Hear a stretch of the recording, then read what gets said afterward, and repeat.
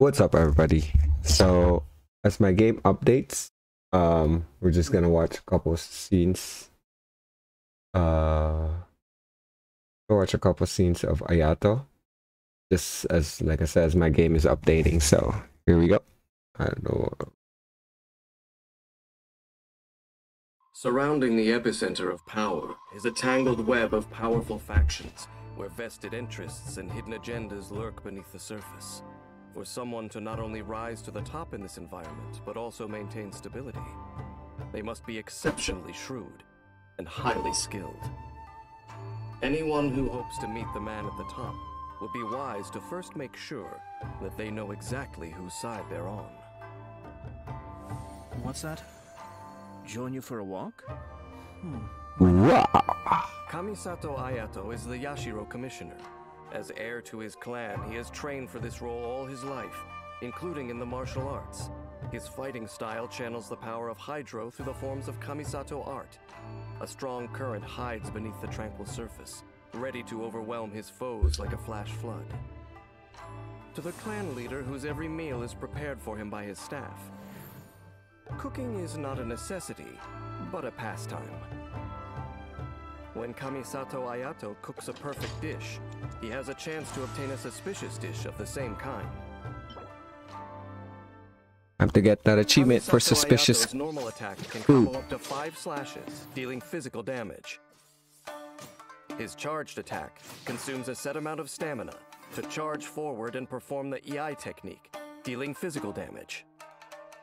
Tap What? his elemental skill to shift positions and enter the Takemiguri Kanka state. After this shift, a watery illusion forms in Ayato's original position. After forming, the watery illusion will explode if enemies are near or when its duration ends, dealing AoE hydro damage.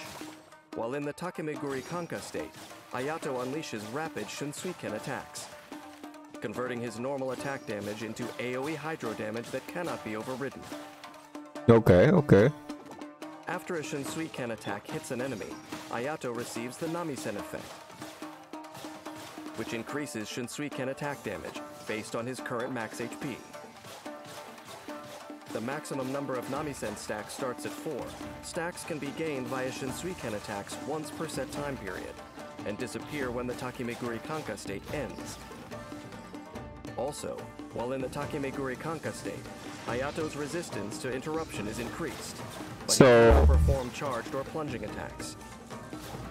For sure, the After HP unlocking the increase is talent, irrelevant. Miyoshi Kiyotaki, Ayato receives 2 Namisen stacks immediately after casting his elemental skill. And when the watery illusion explodes, Ayato gains a Namisen effect equivalent to the maximum number of stacks. Kamisato art. Suiyu! When Ayato unleashes his elemental burst, he unveils a garden of purity that silences the cacophony within. While this space exists, Bloomwater blades rain down continuously, attacking enemies within range and dealing hydro damage. The normal attack damage of characters within this space is also increased. Ripples on water destroy the immaculate face of the moon in its midst, but it regains its composure the moment after they pass. After unlocking the talent Michiyuku Hagetsu, when Ayato is not on the field, if his elemental energy is below a certain threshold, he continuously regains energy. What the hell? Oh yeah. Kamisato Ayato keeps a low profile and rarely shows his true talents, but when those lured into a false sense of security seek to move against him, he is only too happy to deal with them himself. The Shinsuiken is Ayato's main means of attack. During battle, Ayato coordinates with his teammates to produce hydro-based elemental reactions and take down groups of enemies with a barrage of Shinsuiken strikes to gain the upper hand. When energy is full, Ayato unleashes his elemental burst, unveiling a garden of purity, which increases party members' normal attack damage and sets the stage for further elemental reactions to flush out any final remnants. Many years ago, the Yashiro Commission faced upheaval for their transgressions. The Kamisato clan survives today because they found favor in the eyes of a god, but they bear an eternal obligation to be guardians of the divine. If you ask the head of the Kamisato clan what he truly holds sacred, I dare say the will of the gods would not be his answer. Oh yeah? And so, Though Kamisato Ayato appears to handle his affairs with consummate ease, when all is said and done, he is simply an ordinary soul caught between the divine and the mundane. If there comes a day when the instruction of the gods conflicts with that which he has sworn to protect, how then will he preserve his delicately maintained stability? Okay.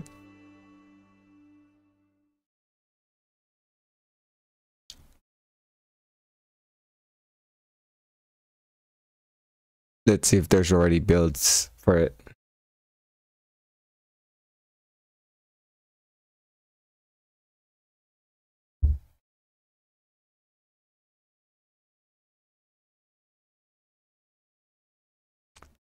C0. Kamisato Ayato has finally arrived in Genshin, so in this video, I will showcase to you all of his teams, weapons, and artifacts I tested out, as well as talk about some of the important things that I honestly think you should know about him if you're interested in pulling for this boba tea enthusiast.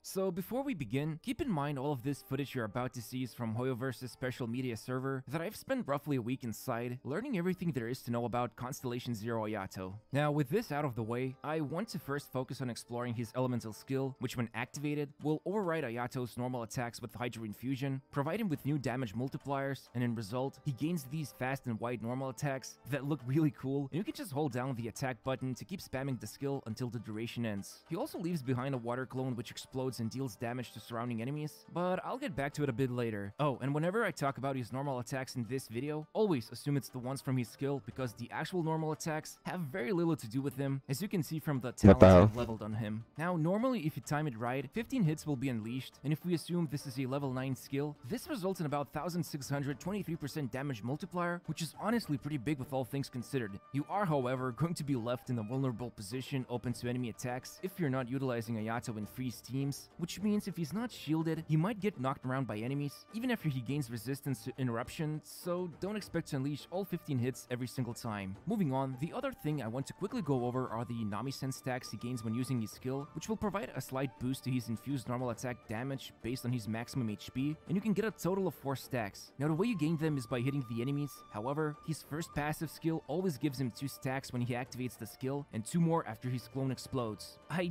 don't know if it's a bug on my media server, but the clone is supposed to explode when there are enemies nearby based on the skill's description, which he doesn't do that, so you never gain those 2 stacks because the water clone explodes right at the same time as the skill's infusion ends. So realistically speaking, I always started out with 2 Nami-Sen stacks, and after a couple of hits, I had all 4 of them and wouldn't pay too much attention to this overly complicated mechanic. I honestly feel like Hoyoverse kind of dropped the ball on this Nami-Sen stack mechanic, when I guarantee you won't even pay attention to them 99% of the time because of how easy and unnoticeable it is to just have them at max 4 stacks with no effort. On the other hand, his burst is pretty simple and is almost identical to Ganyu's burst, since he will create a big field of raindrops that land on enemies and deal a small amount of damage, which can become a bit more deadly if you group the enemies into one place, because now that same raindrop will damage all of nearby enemies, so naturally, this burst has really good synergy with Venti. It's also important to know that the burst snapshots, while the elemental skill does not, so casting the burst after something like Benny's or Kujosara's attack boost is a good idea, since it will retain that boost for all 18 seconds of its duration. Also, standing inside the field will boost normal attack damage by up to 20%, including Ayato himself, which is not a big deal, but a nice to have buff. But talking more about his playstyle is unavoidable without some teammates involved, so let's move on to his showcasing.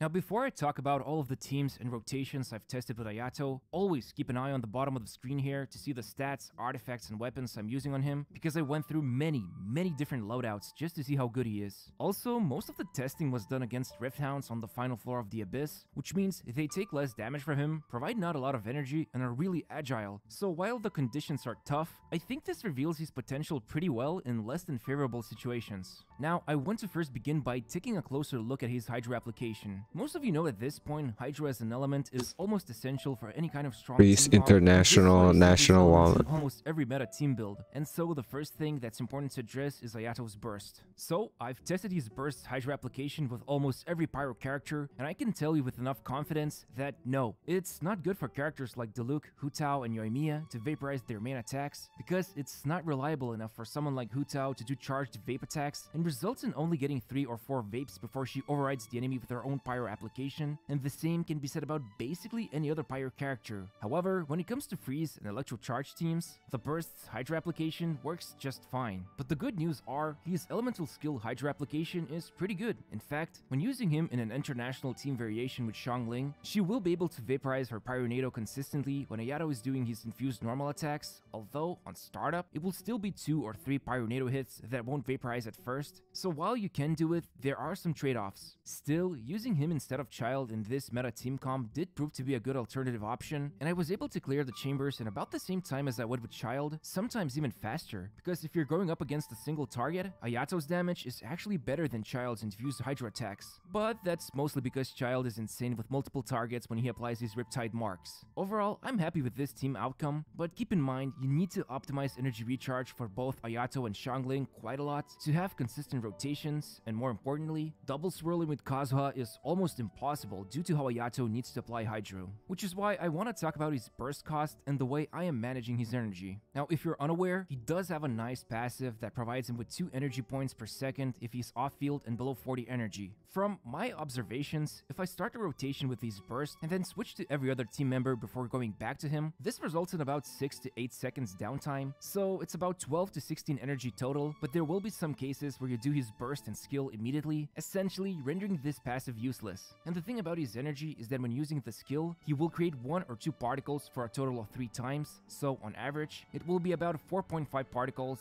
and that's not a lot, especially with such a huge cost attached to his burst. And because of this, if you rely on his burst, then you'll probably want to activate his skill 2 times, which means making some weird adjustments to rotations. Like for example, the cooldown on the skill is 12 seconds, but using those infused normal attacks lasts for 6 seconds. So it's really 6 seconds of remaining skill cooldown. So then you switch to maybe 1 or 2 teammates, apply some buffs, and switch back to him to activate the skill for the second time, followed by his burst that you hopefully have now fully recharged. I am still trying to find the sweet spot for how much ER he needs, but I can tell you that anything above 140% is acceptable, while 170% and above makes it really comfortable to activate his burst off cooldown, and you can sometimes get away with this by just using his skill once. But going back to his teams, he seems to work just fine in different freeze variations, whether it's Ganyu or Ayaka utilized as the heavy hitter. However, since Ayato requires significant field time for his skill and he doesn't provide powerful buffs and utilities, like Mona with her Omen buff, Thrilling Tales, and even Tenacity artifact, or Kokomi who can do almost the same stuff except instead of Omen buff, she heals, you really are just using Ayato for his Hydra application and personal damage from his skill. So this means for freeze variations, I found it's best to include Diona for healing along with Noblesse Forset as well as Venti, so that Ayato's raindrops can deal more damage on grouped enemies. I'm not sure what to think about Kamisaro's sibling combination because without buffs, Ayaka's burst damage is significantly weaker, and you kind of need to rectify this situation with Ayato's personal damage, which I guess it kind of mixes things up a little, and I could still see good results, but nothing amazing in particular. But overall, freeze teams are great with Ayato, especially since you can use on him Blizzard's Strayer set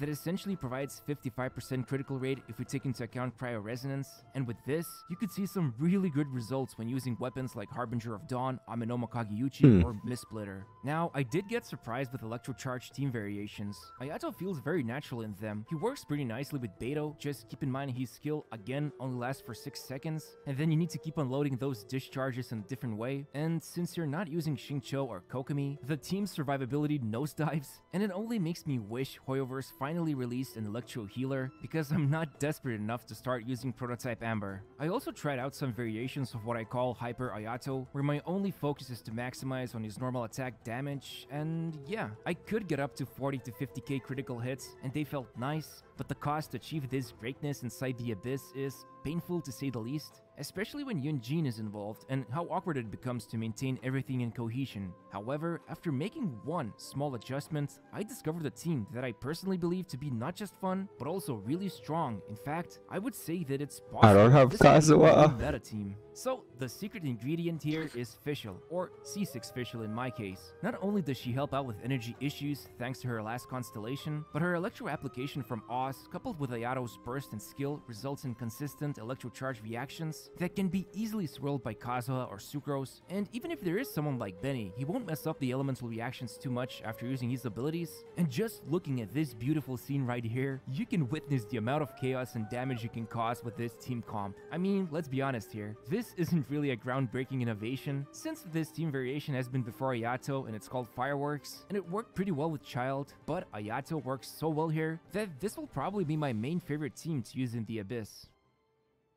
So here's what I think so far about Boba T Kamisato. I think he's great. In fact, I believe he's a balanced character, and something that I haven't talked about are the vast amounts of loadout options he has. You've seen 4 artifact sets showcased so far: Gladiators, Heart of Death, Echoes of Offering, and Blizzard Strayer. All of them work great, and I know that you can also use on him Thundering Fury 4 set in Electro Charge teams, but I don't have it farmed up, although the point I'm trying to make is that you can slap on him any of these sets, except for maybe Blizzard Strayer if you're not using him in freeze teams, and you're good to go. I actually don't think Echoes of Offering is worth farming for, and instead, if you have Gladiators or you have spent some time in the Dragonspine domain, these sets are more than enough to substitute months of resin you would otherwise need to spend on Echoes of Offering. And regarding his signature weapon, while it's good on him, if you have Jade Cutter or Mist Splitter, to me, they felt almost on equal terms. Maybe the new signature weapon would beat them by a slight margin in a few team comps, but unless you don't have any of these 5-star swords, even something like Skyward Blade, I wouldn't recommend pulling for this weapon, but it's entirely up to you what you wish to do with your Primo Gems. Now, I also want to mention quickly his free-to-play option, Amenoma Kageuchi, because I found it to be not only great in freeze teams, but it also worked as an excellent energy supplier, since if you trigger his skill 2 times, you can get back to up to 24 energy at max refinement, and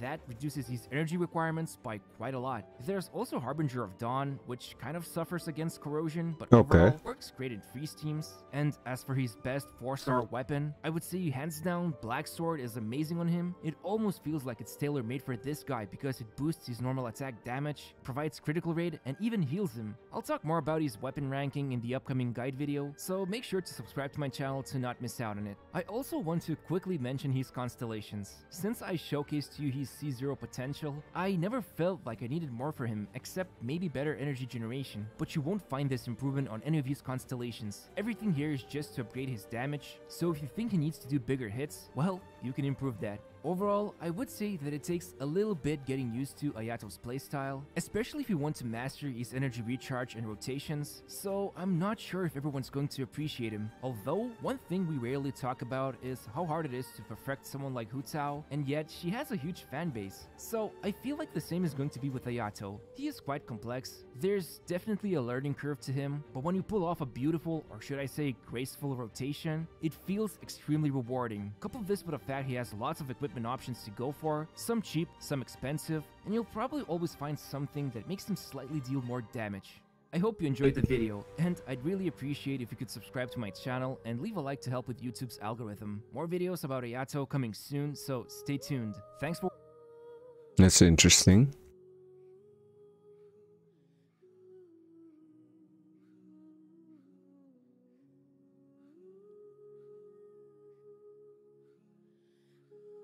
Wow, they don't have a build for Ayato yet.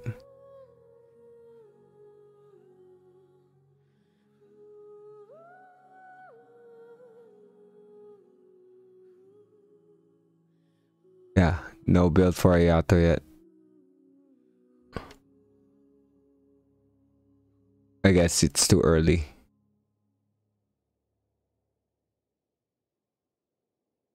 Alright, let's see where we're at. Oh, I should have clicked this, because now I gotta download things more, and then they still have to recheck. Right, so oh, okay, it's going fast, I guess. Well, my downloading is usually fast. It's the allocating or whatever, the check verifying file. There you go. That's the one that takes a minute.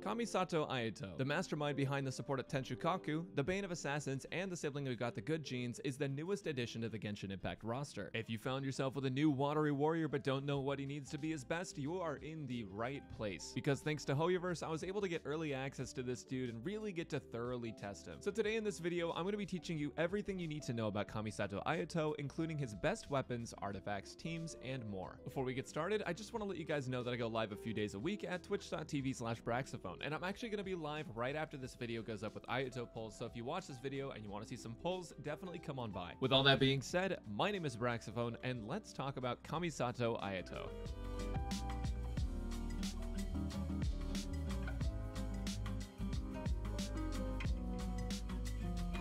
Ayato's kit is one of the more straightforward ones of the newer units, even though it tries to be kind of complex. That being said, I'm going to be super detailed so you understand everything. His elemental skill is a stance change, where for 6 seconds his normal attacks are converted to a quick slash of hydro damage over a decent area. These slashes count as normal attack damage, so artifacts and weapons that increase the damage of normal attacks are really strong here because they'll actually scale with the elemental skill. In total, he can slash 15 times in a window of his skill without attack speed buffs, but with attack speed buffs like Gene Constellation 2, for example, he can actually get out more slashes in that 6-second window. Technically, unbuffed Ayato can reach 16 slashes, but it's pretty unrealistic and, to be honest, just a huge pain. There's a bunch of shenanigans with hit lag and latency, and I've only been able to replicate it one single time. Just assume 15. Every time Ayato hits an enemy with a slash from his skill, he gains 1 stack up to a maximum of 4. Each stack gives Ayato a damage bonus based on a portion of his HP, and the damage increase is really small overall, but it's a nice bonus. His first Ascension passive makes him start with 2 stacks right off the bat. Now again, the skill isn't really that complicated, it just really tries to be. You don't really have to think about stacks at all, they're just gonna happen automatically. During his elemental skill slashes, he can gain particles up to 3 times. It can either be 1 or 2 particles at a time, meaning you'll get between 3 and 6 particles every time you completely use up his skill. Hoyo really loves their RNG right now. Lastly, the cooldown is 12 seconds, but since it lasts for 6, it feels closer to 6 seconds. Oh, and he creates a water illusion of himself that blows up for AoE hydro damage, but in my experience, I don't even really notice it, and you probably won't notice it either. Ayato's burst is a lot more simple than his skill. He's going to create a large area that forms droplets that deal hydro damage to enemies, kind of similar to Ganyu's burst and how it drops icicles on them. The targeting on enemies seems random, but it's not actually random. Technically, the burst is going to target each enemy for a certain amount of hits, again similar to Ganyu's burst, regardless of their location or anything like that. They have a very small area, meaning that if you group enemies up, you'll be able to hit more droplets and more enemies. It costs 80 energy to use, which can be a pretty big problem for Ayato in some setups, and it also grants normal attack damage bonus to characters within the area and lasts 18 seconds with a 20-second cooldown. And also, just so you guys know, Ayato follows standard internal cooldown, meaning that only 1 in 3 hits, or 1 hit every 2.5 seconds, is actually going to apply hydro. Lastly, Ayato has a second passive that gives him 2 energy every second he's off field while he's below 40 energy in his bank. Honestly, this passive doesn't really do much, because if he's off field, you probably just used his burst anyways and are collecting particles from your support characters, and you'll be past 40 in a matter of seconds. Honestly, this should have been 40 to 80 instead of 0 to 40, but you know, just Hoyoverse things. When you're leveling Ayato, unless you're strictly using him as a support, you want to level his skill first, followed by his burst, and if you're going to level normals, you'll want to do those last. So now that you know how Ayato works, we can talk about his best build. So let's move on to weapons.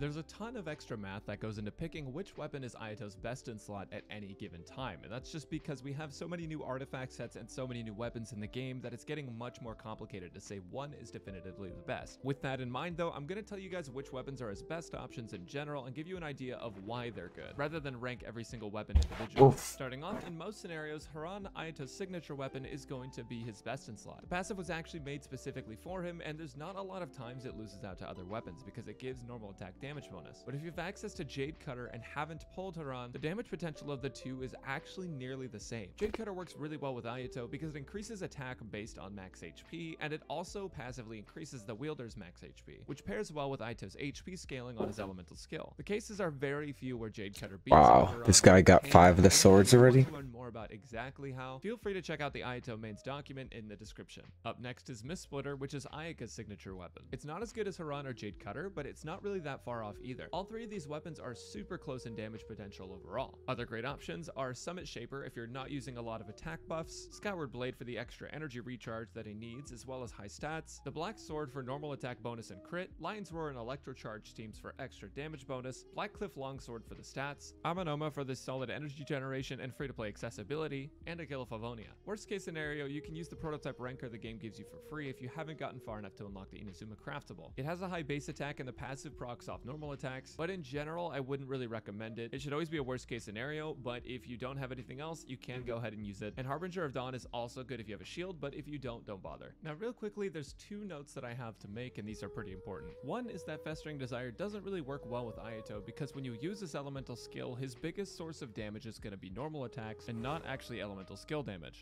Yeah. Let's try to snipe Ayato, maybe. Maybe, just maybe.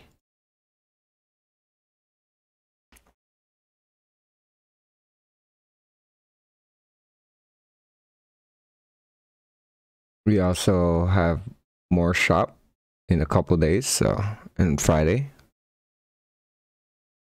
We'll see that.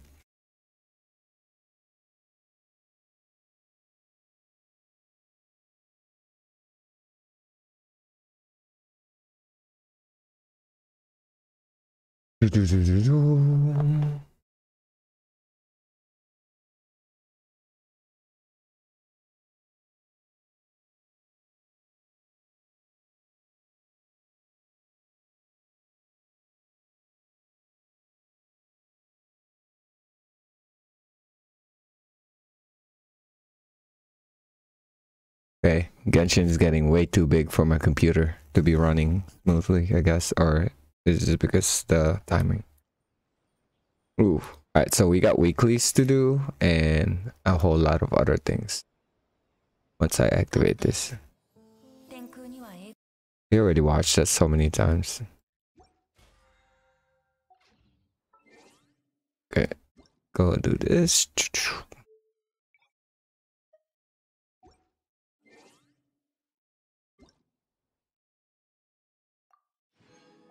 Okay, more premium gems, I guess. Thank you. What is this? Oh. That's interesting.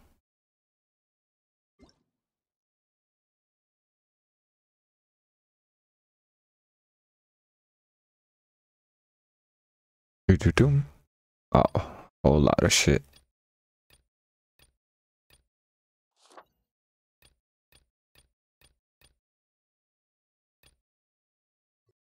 A whole lot of stuff that I don't really care about.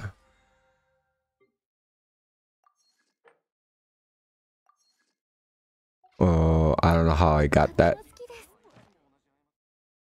But apparently we got that already.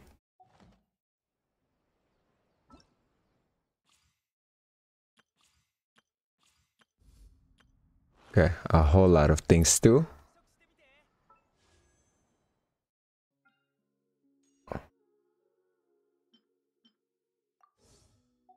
Wait, so the Venti rerun is with Ayato? Oh, wait, what? Oh no.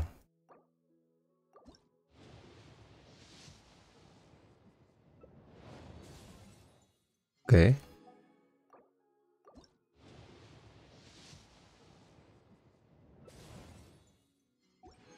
Trash.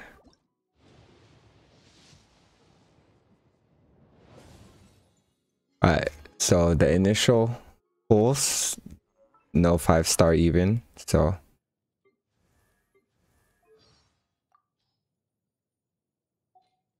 Hmm?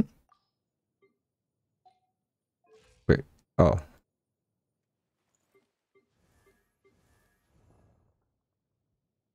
Yoongjun.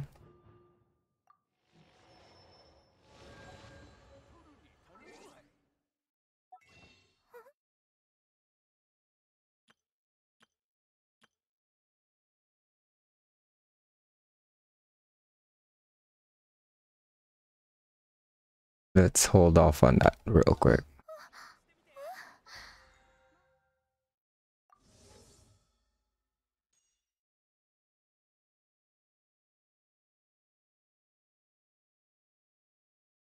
Get this.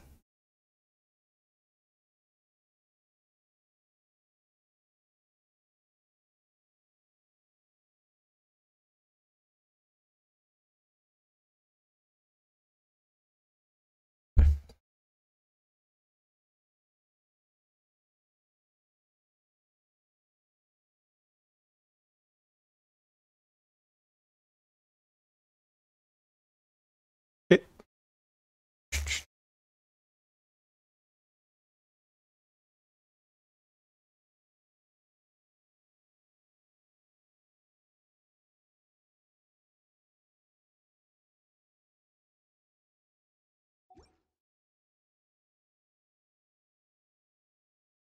What?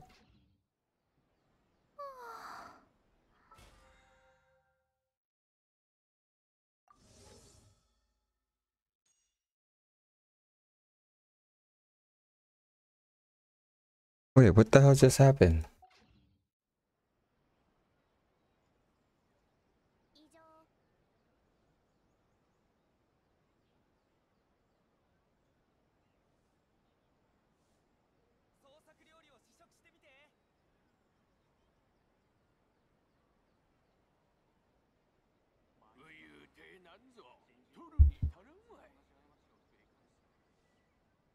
What?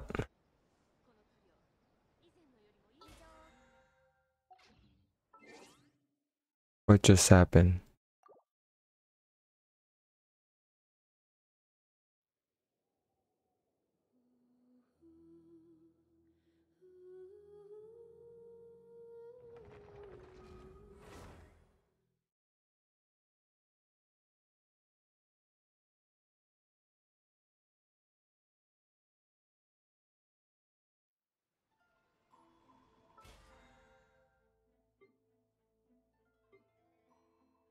Hello?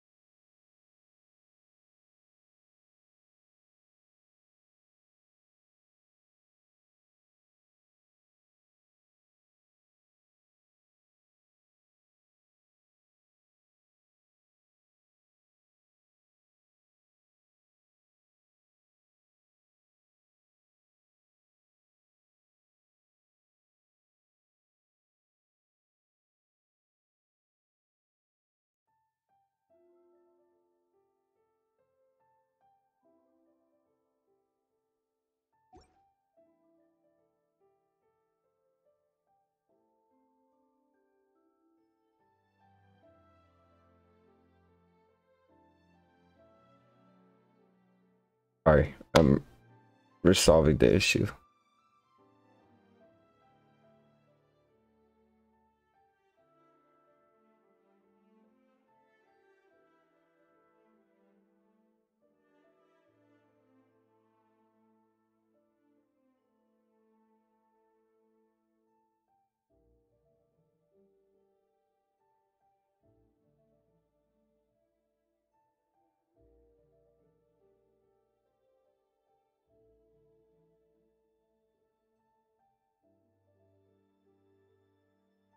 What the hell?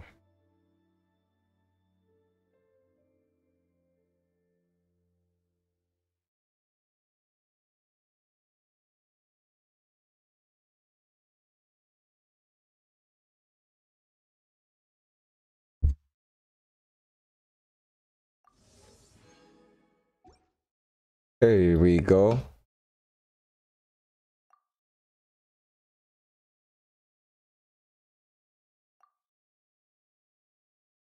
Wait.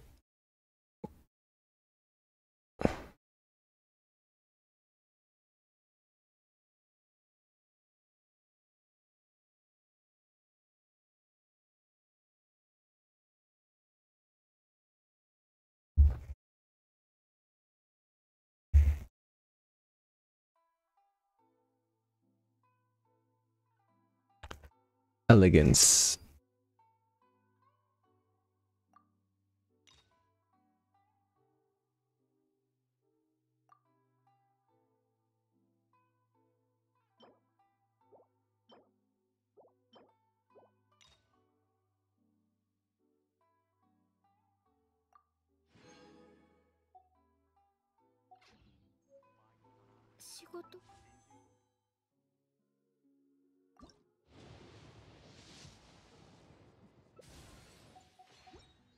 Okay.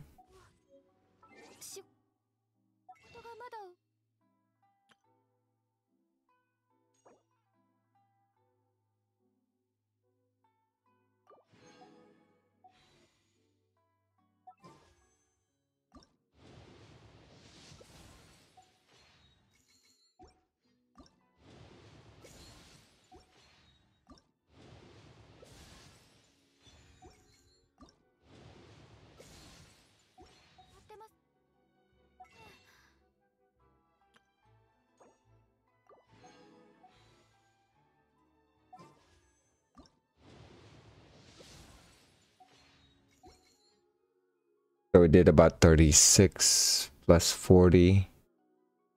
That's 76.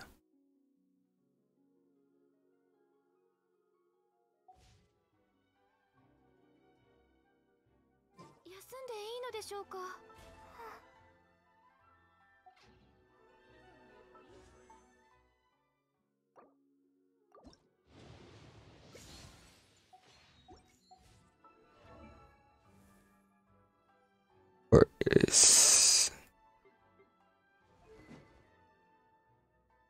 Wait. Yeah, let's check first. Okay, I already have all of that done. It's all garbage. That's all garbage.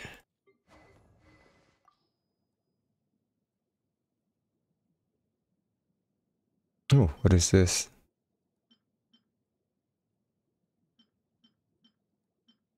That's already a 5, so that's garbage.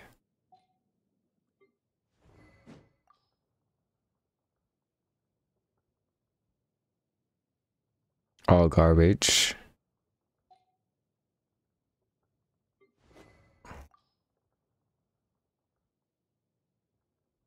All garbage. All garbage. All garbage. Alright.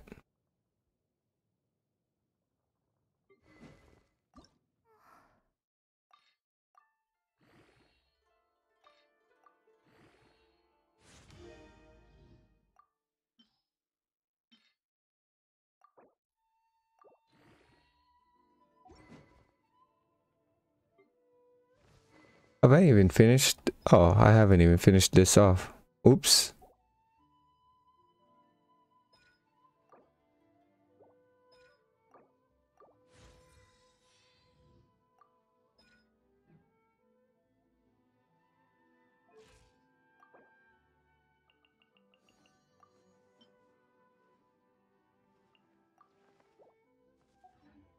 Did they not give me anything? What the much did...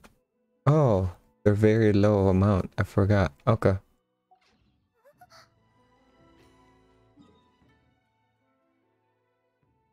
Oh, snap. Alright, so I accidentally did that. Okay.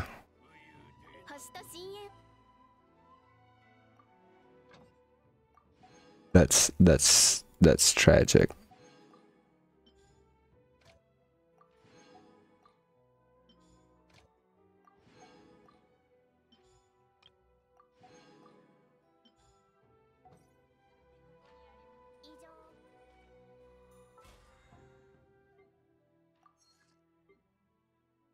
That's very tragic.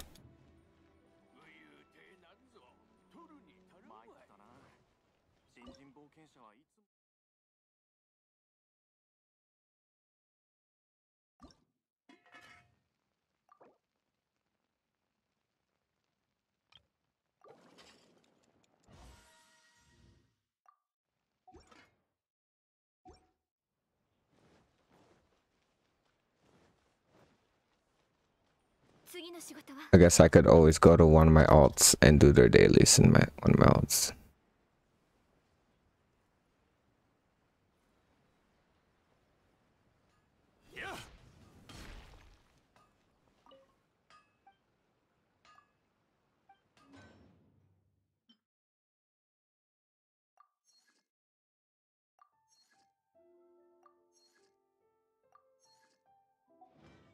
Okay. But before we hopped on my alts, let's go do the weeklies real quick. So my thing doesn't max out. Not like it's gonna max out. But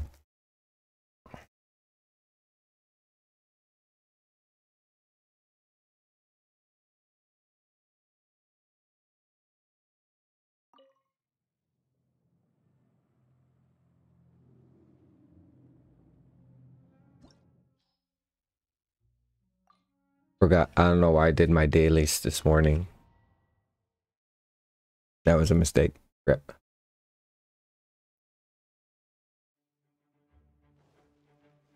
新天道地難攻不落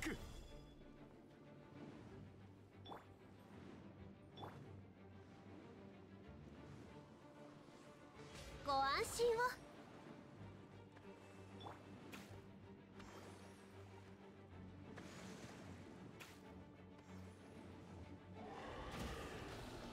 念の表像元王帝君のために相関化粧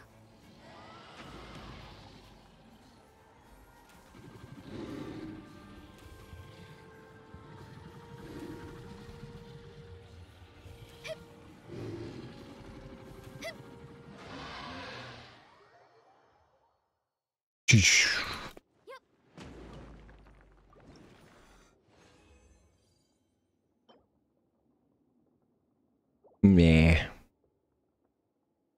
Meh.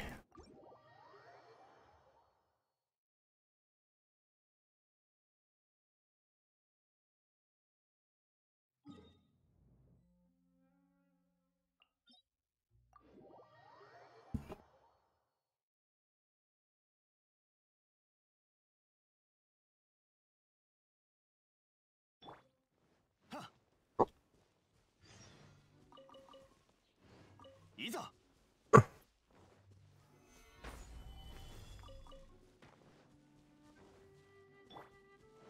次の仕事は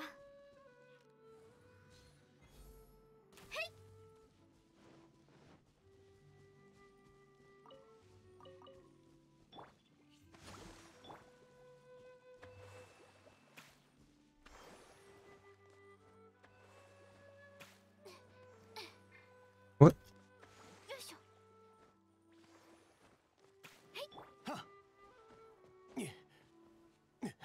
Troll. すきありはっはっすきありはっ よ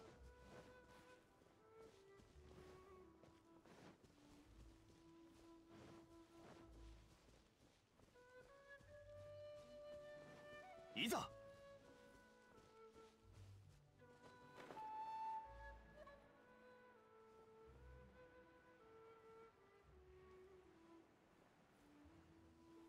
っ。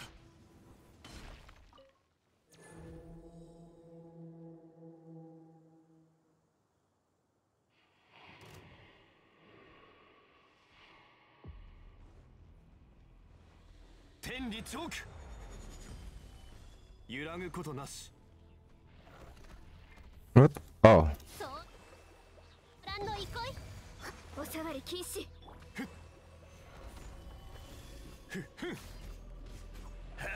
いざ。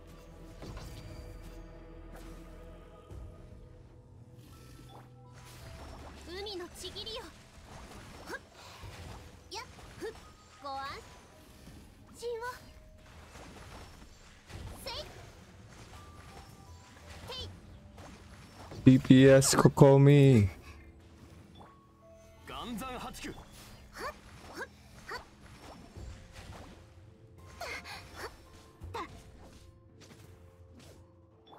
ご助力ごやっはっ There we go. 難攻不落。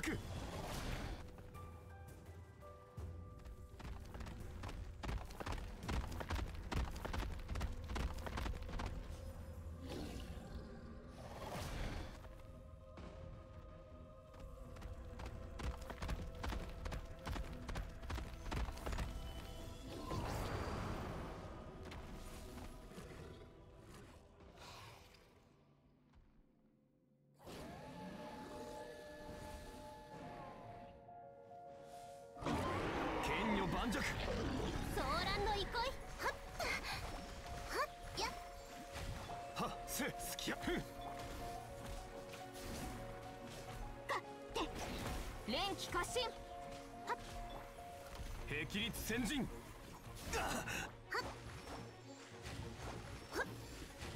手強いですね。ご助力をはっあれ狂いなさい。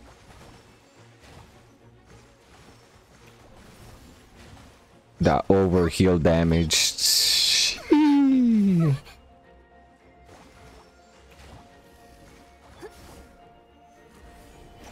たご安心をやっはっすきやり。ふん。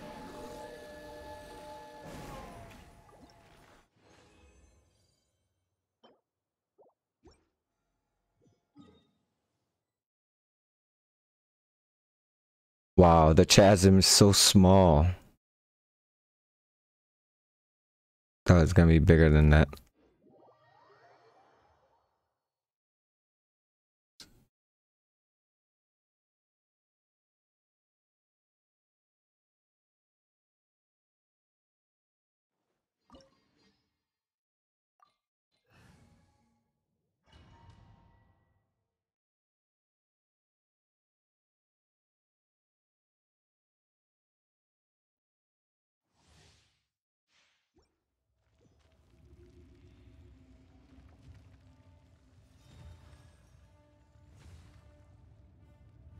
モラクス、すべての蹴りをつける時だ。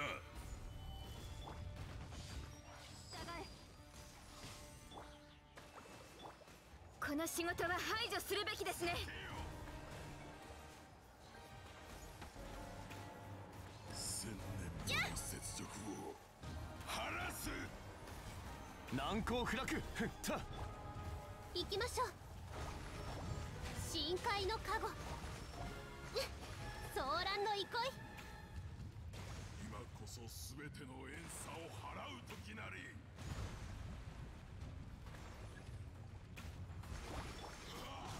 天道万象。剣女盤石。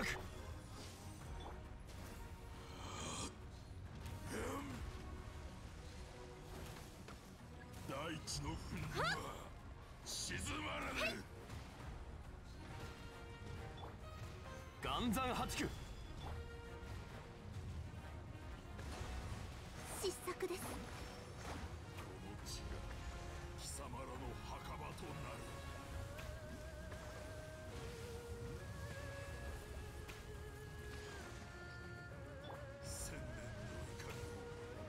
暗算破竹。具現せよ風雪の縮図。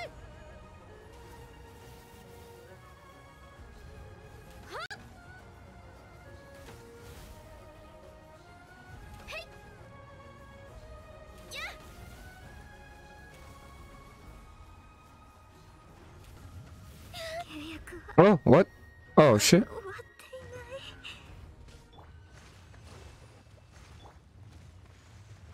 ない。もらくせ。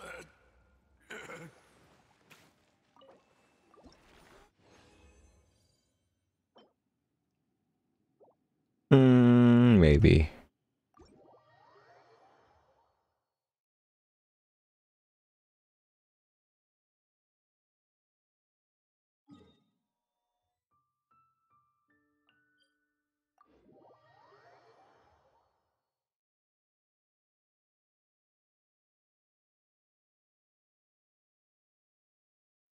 ついていきます。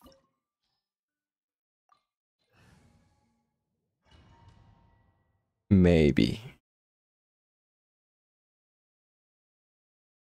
せっかくのチャンスだ。本気を出して俺を楽しませてくれ。投稿も一つの選択だよ。俺は敗者に優しいからね。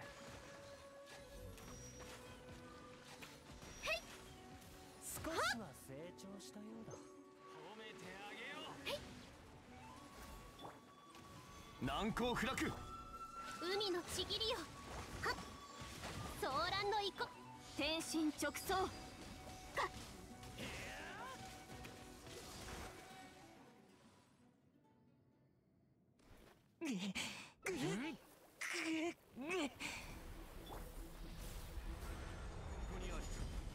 Oh, of course.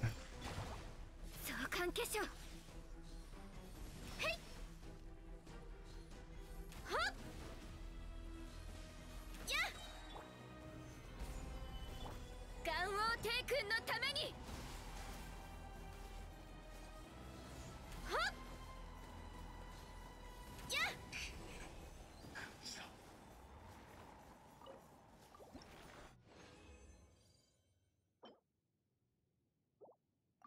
Fire damage.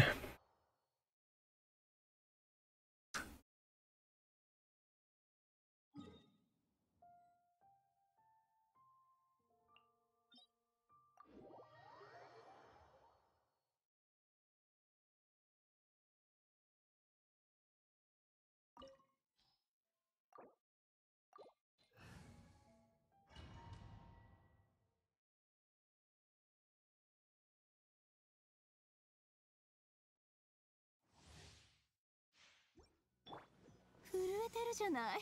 極寒のせい？それとも恐怖？剣女盤石。ご助力。連気過信。へい。ふっ。はっ。やっ。へい。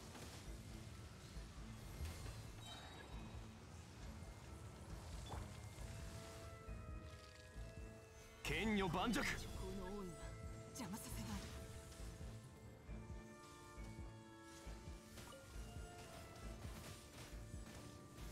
い。はっ。ふっ。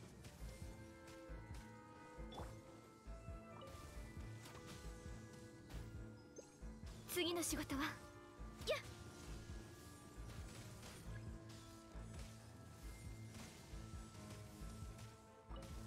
ついていきます。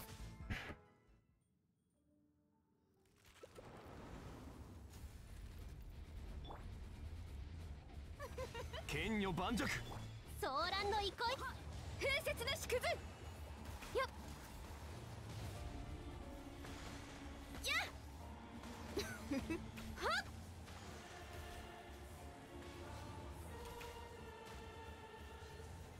へい。やっ。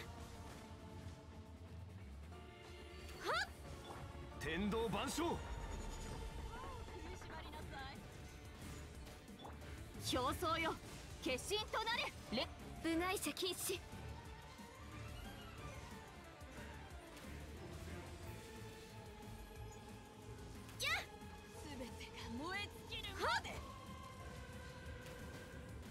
Oh my gosh. 次の仕事はついていきます。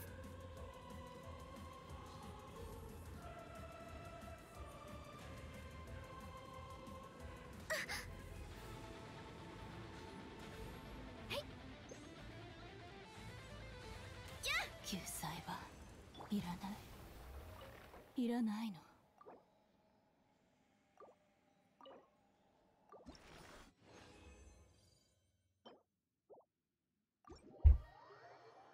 Okay.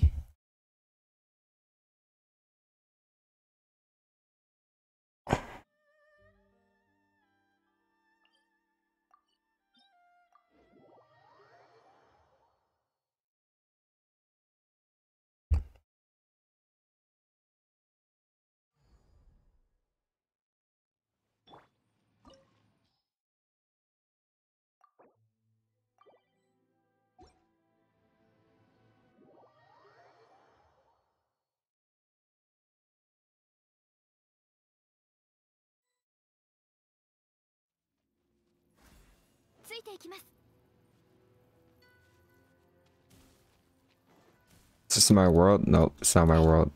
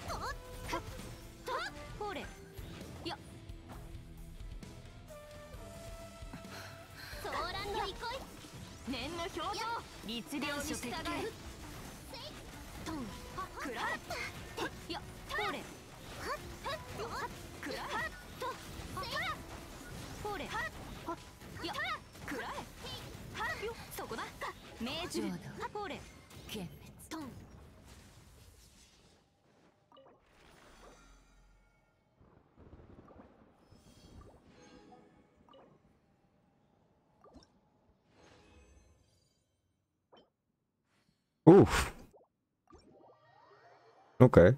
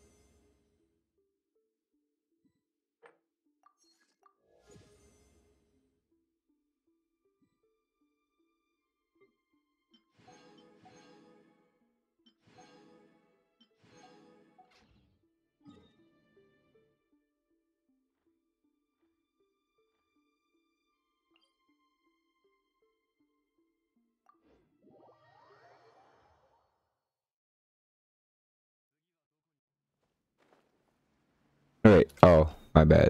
That's the wrong teleportal.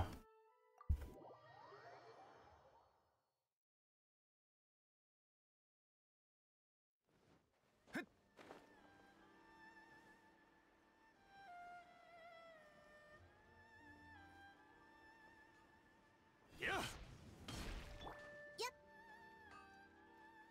ご安心を。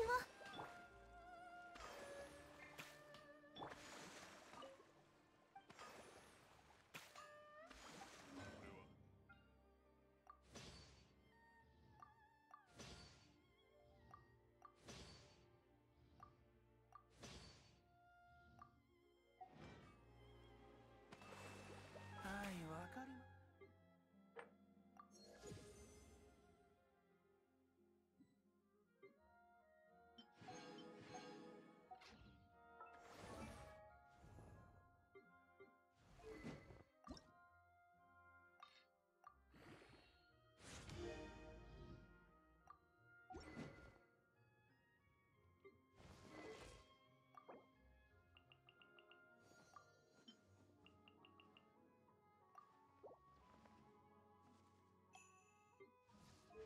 I didn't give that weapon to anybody yet, right?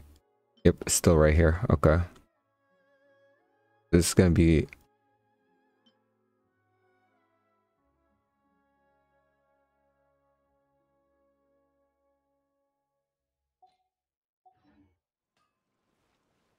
Yeah.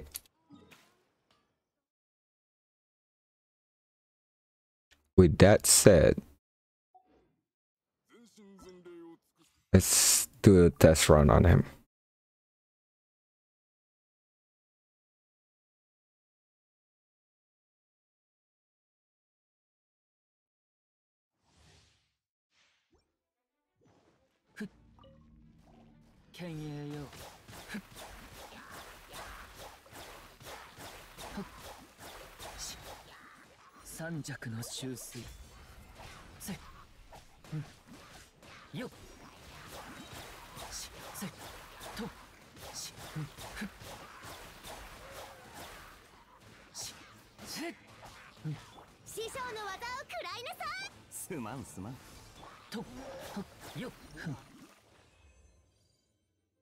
Definitely, definitely, I need him.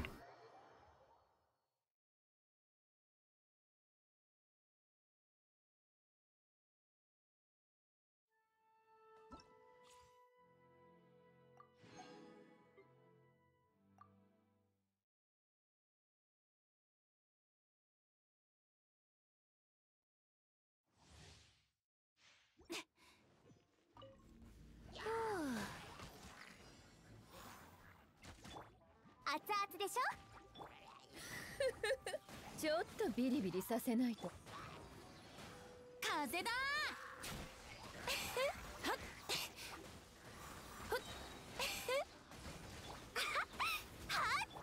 しびれさせちゃうわよ。ここだよ。逃げようなんて思わないでよね。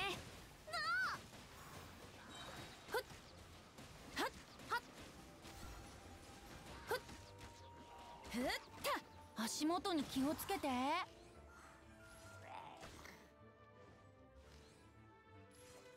っ一緒に遊ぼうよ。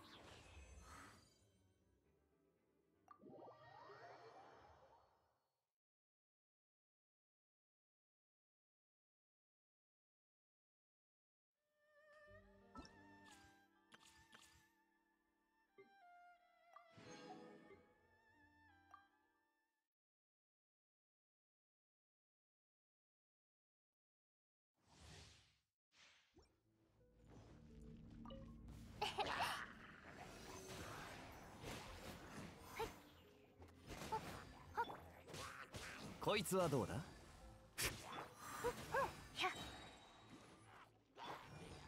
逃がさないわよ。風邪ひくなよ。6308式ユニット無双の風シミュレート。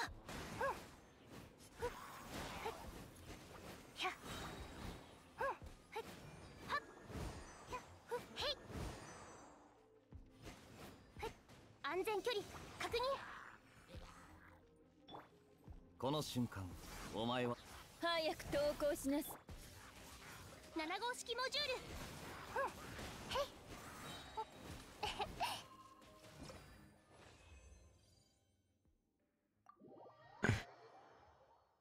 タララ。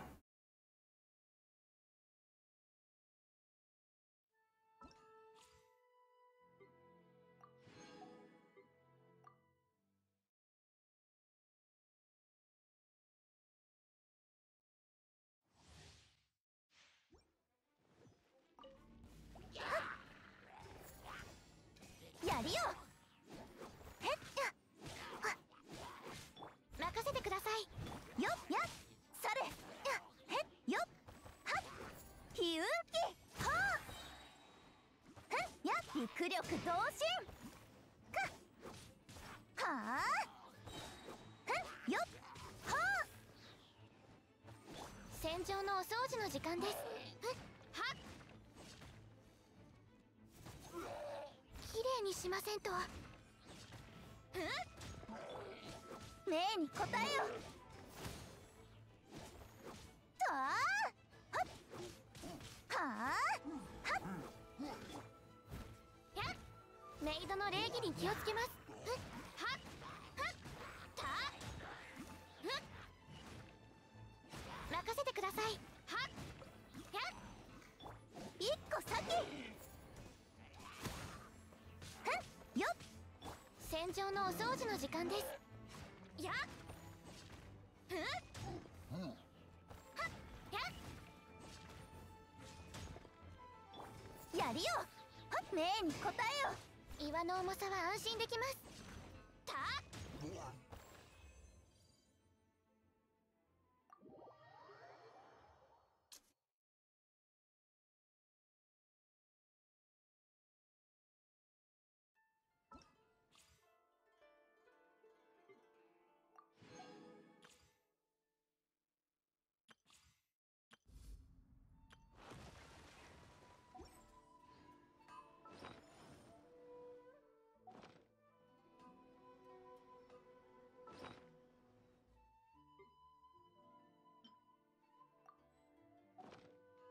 雨の魔流の極意。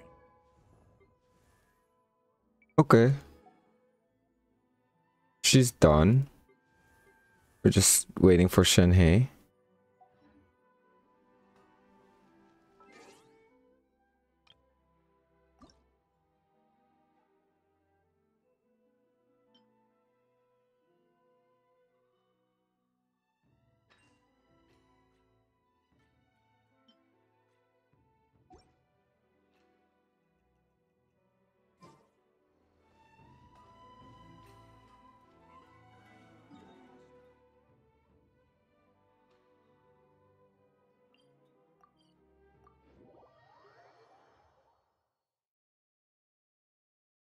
Okay. What do we got?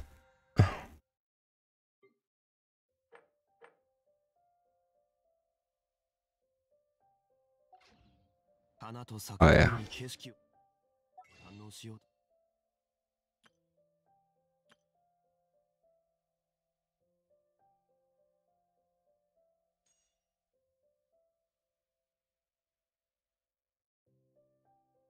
Let's see what happened here.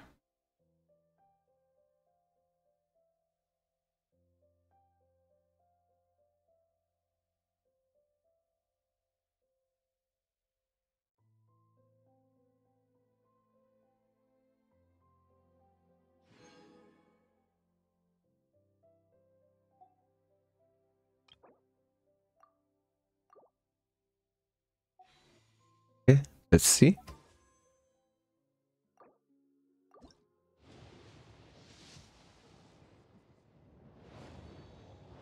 All right.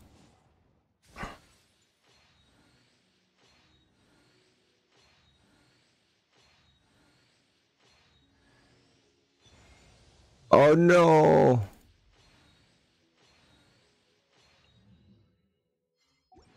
We will pull a Mona.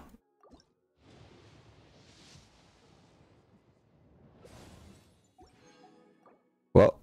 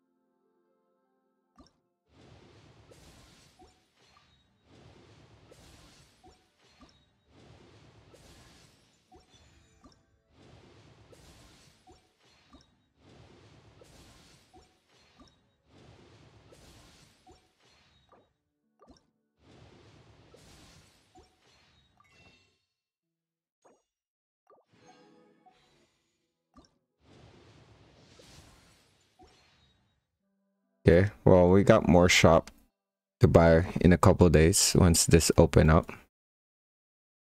So we should be good with that. We still have all the events to go through.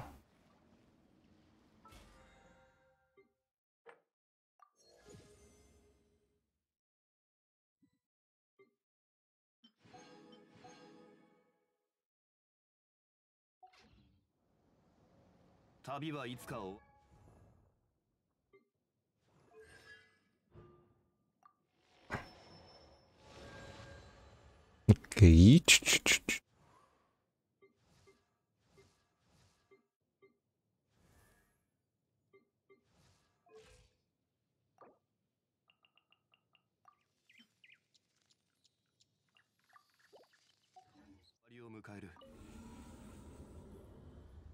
Alright, so far no luck in there.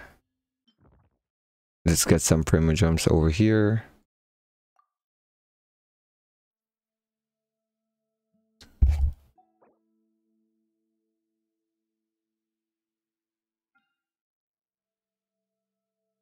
Honestly, I'm not really scared.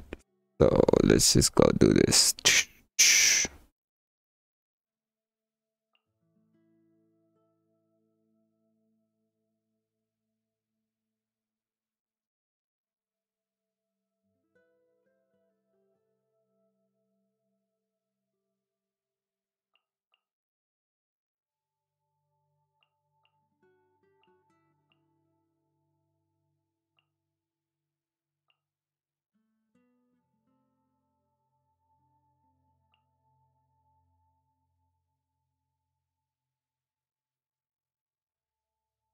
Need a healer. Komi. On this team, let's put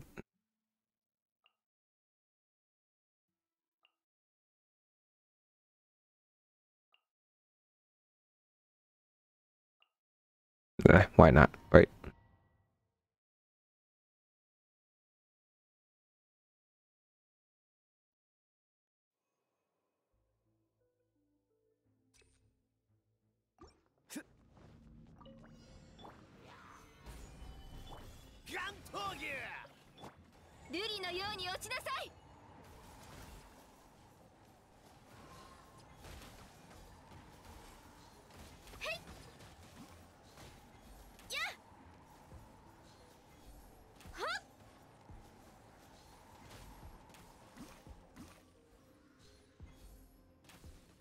It'd be nice if I don't miss my shot though.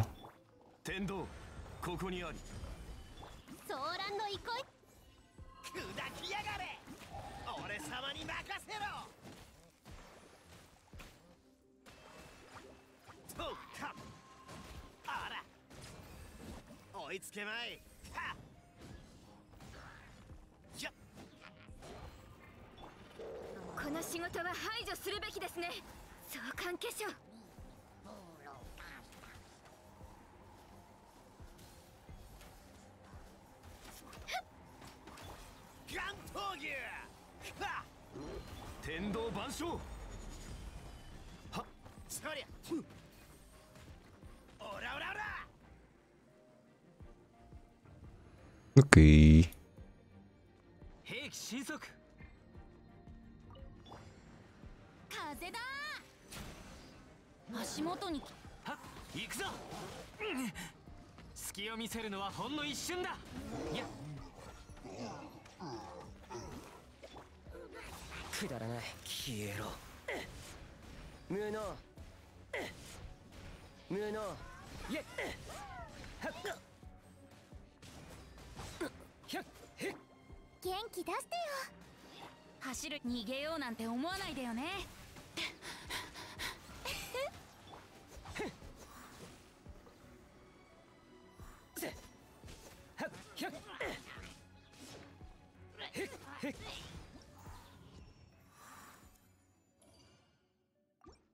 I just need 12.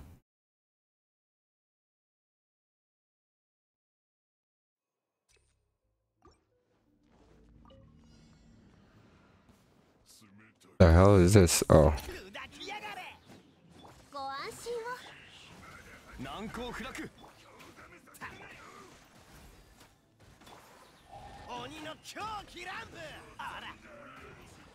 Hello?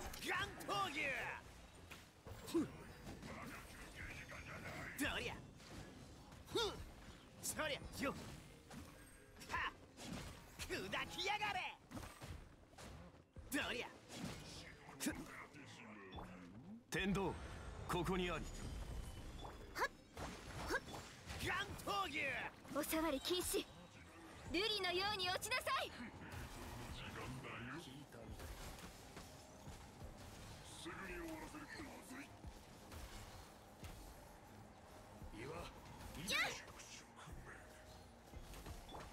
砕きやがれ。器用の鳥だ。あら。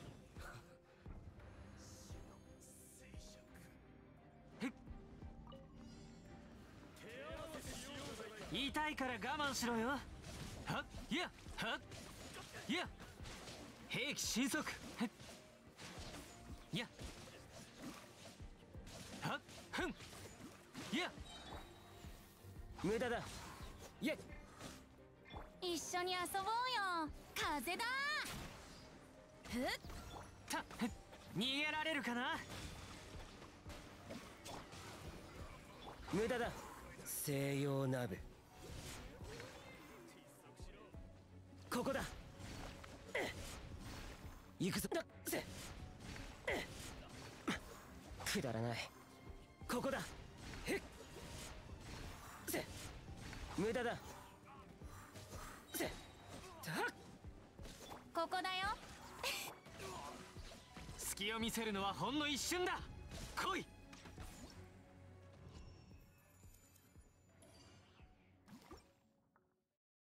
Six stars.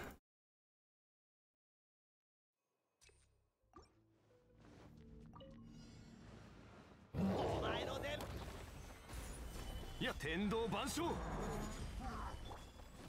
っ。ガンオー帝君のために。ガン闘牛。鬼の狂気乱舞。あら。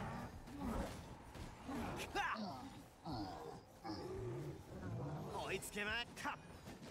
どりゃ。天道、ここにあり。そうか。オラオラオラ、お前の出番だぜ。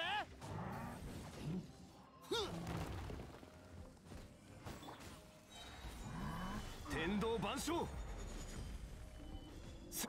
砕きやがれ。器用の鳥だ。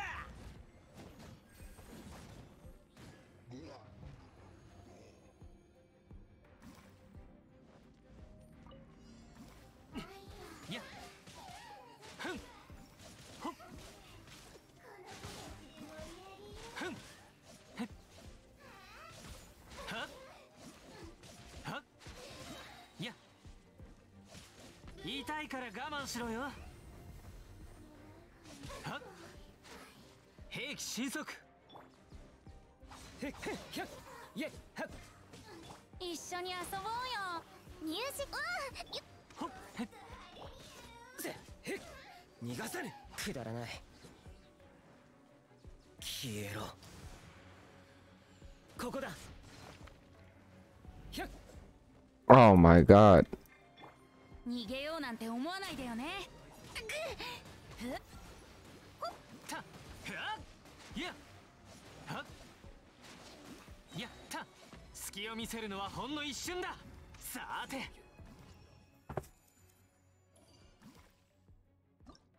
That was pathetic. But no.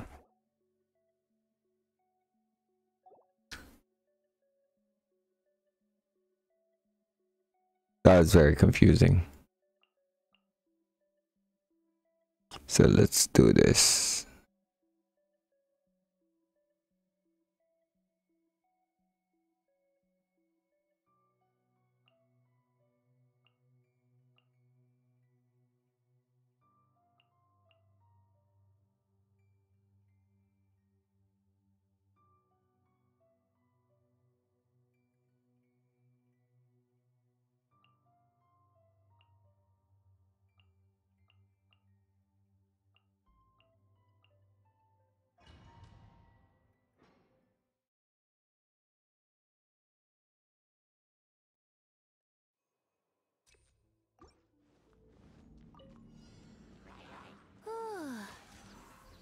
風だ。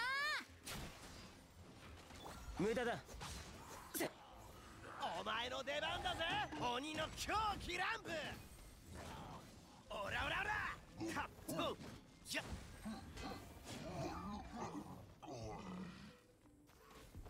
そりゃガン闘牛やっそりゃ逃げようなんて思わないでよね。元気出してよ。わめくがいい。ここだ。無能。無能。くだらない。無能。やっ砕きやがれ。俺様に任せろ。はっ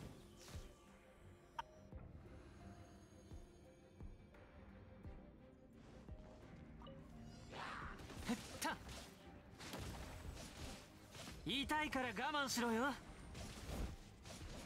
いや陣営のごとく我が剣よ影に従え。ふっ瑠璃のように落ちなさい。ふっは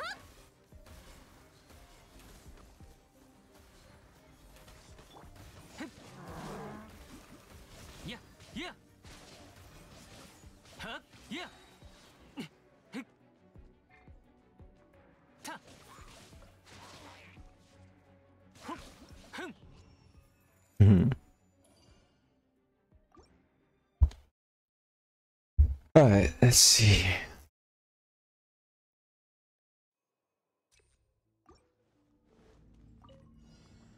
足元に気をつけて。風だ。みんなを守るから。いや消えろ。ここだ。無能。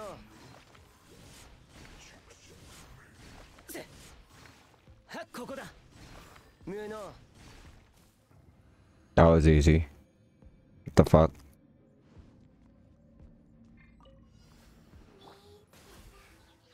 ソーランの憩い。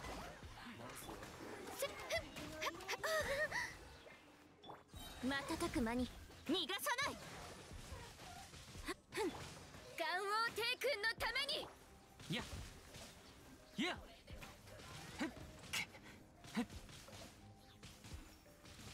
はっいやはっ隙を見せるのはほんの一瞬だ。いや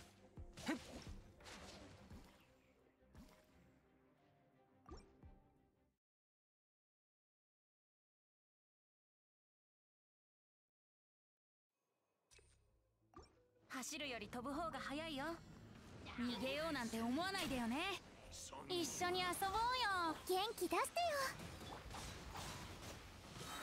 よ。わめくがいい。ひゃっ無能。ここだ。無能。ここだ。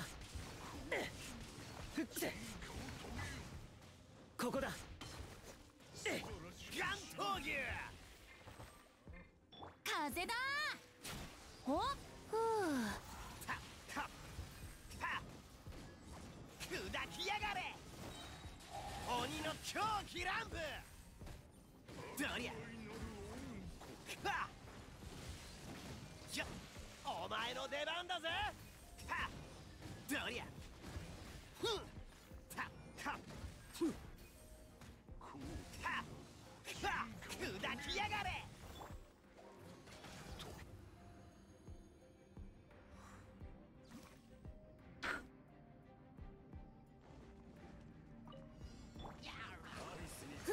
健康よ。世の乱れを切り尽くせ。行け。ふっふっ部外者禁止。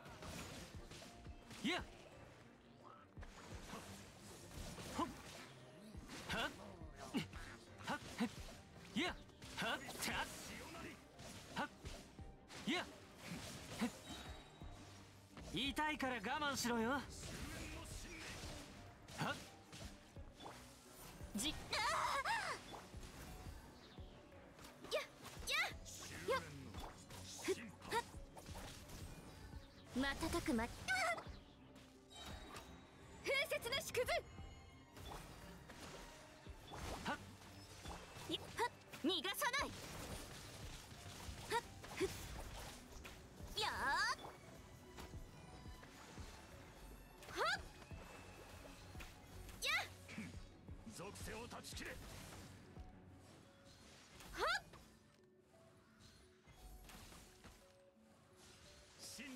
ついていきます。おっ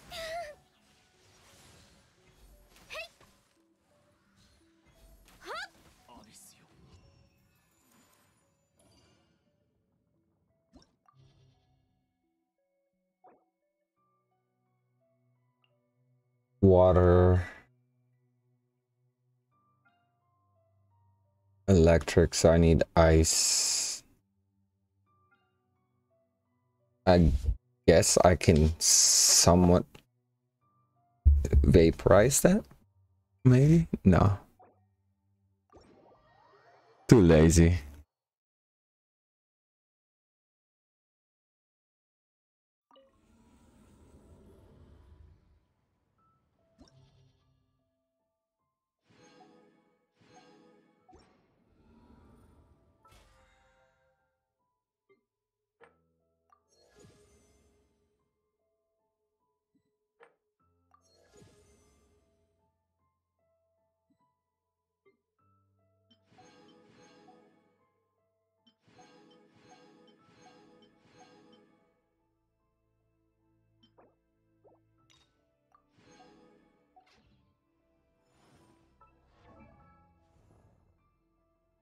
Wait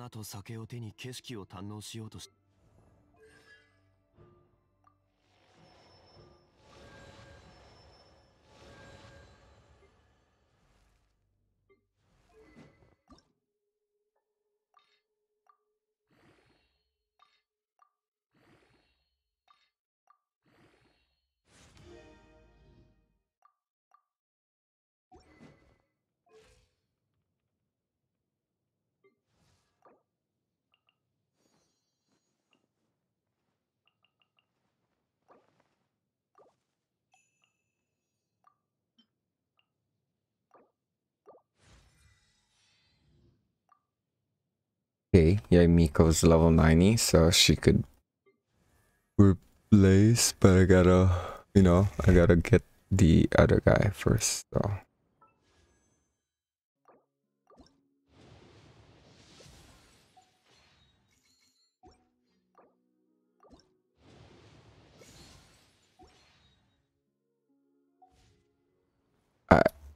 What is this?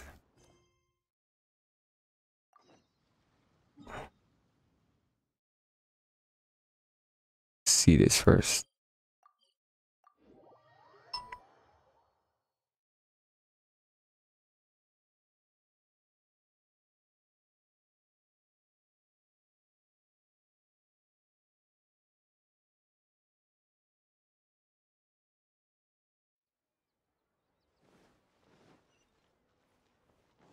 Wait a minute.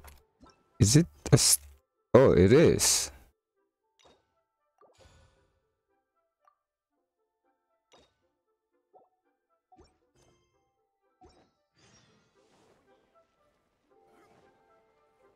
Wait, what do you have?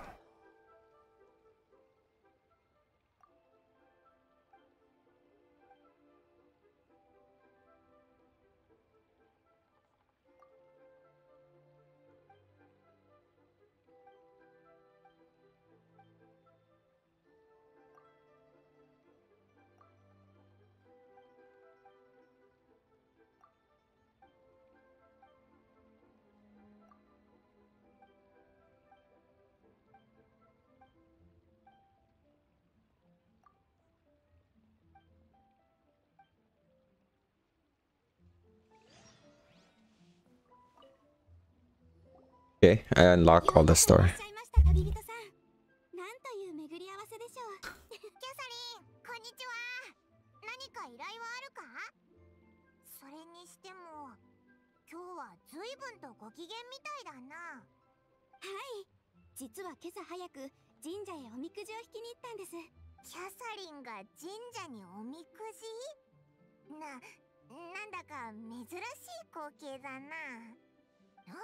いや、そこじゃなくて、お前たった一日のうちに稲妻まで行って帰ってきたってことか？ここリーウェだぞ。私もたまにはプライベートを楽しみたかったもので。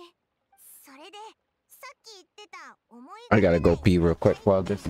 オイラたちのことなのか？さあどうでしょう。ただこの期待感が胸にある限り、誰と会っても嬉しい気持ちになれそうです。はあ、オイラたちほぼ毎日会ってるけどな。キャサリンが喜んでくれてるなら別にいいか。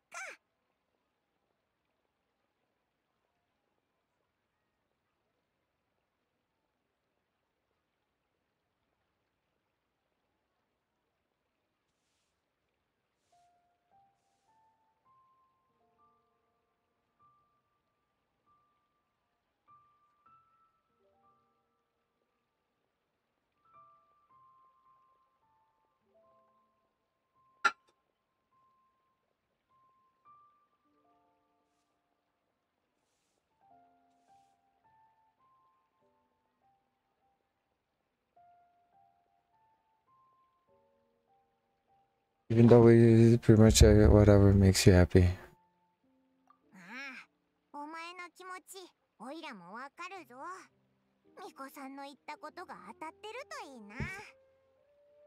だってお前の妹さんはその落ち込んだご様子、私何か触れてはいけないことを言ってしまったのでしょうか？いや、大丈夫だ。気にしないでくれ。それよりも依頼の話に戻ろうぜ。何かオイラたちにぴったりな依頼はないか？ええ、それでしたらちょうどいい依頼があります。甲府の方からの依頼でして、双眼巨炎を調査してほしいとのことです。そこって封鎖されてたよな。もう解除されたのか？詳細については依頼人の月木さんに聞いてみてください。彼は今双眼巨炎の近くにいるはずです。おう、わかった。ありがとな、キャサリン。はい、星と深淵を目指せ。今回は本当に深淵を目指しているようですね。幸運を祈ります。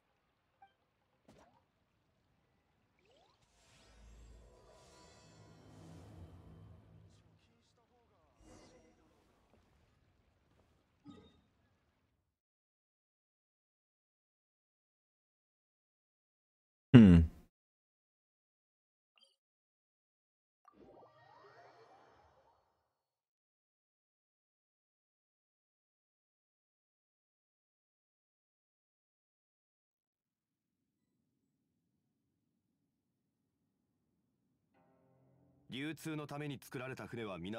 Alright, be right back.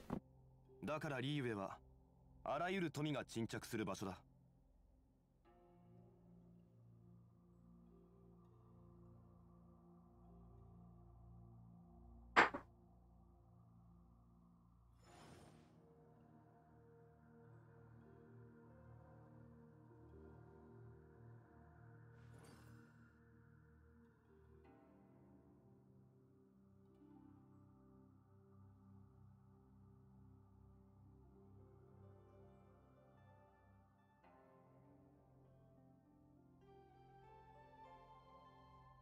花と酒を手に景色を堪能しようとしたが、あの頃とはもう違う。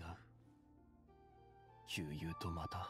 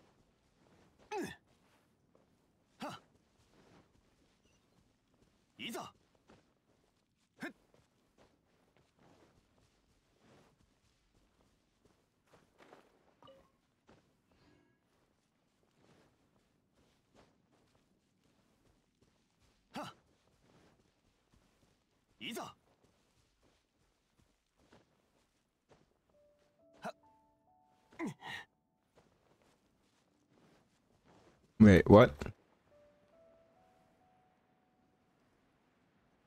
How did you get to the chasm?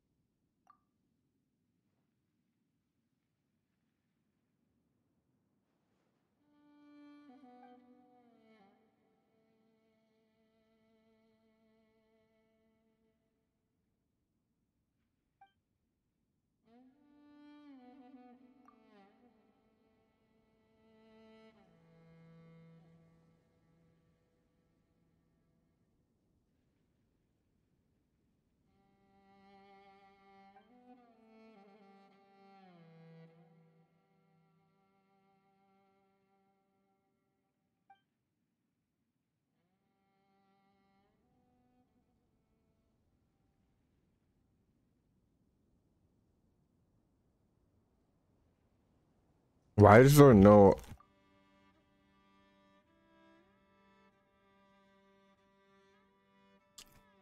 Seems like there should be dialogue in here.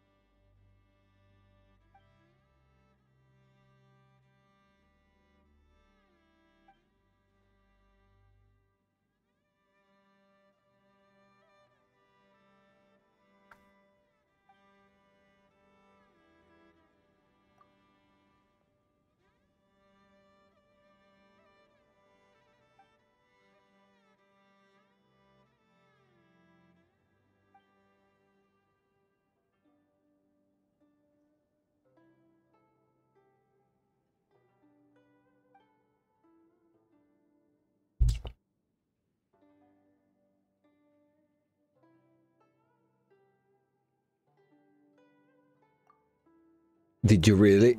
As long as you understand we're good, in which case I won't take time. Thank God. You already spent so much of my time.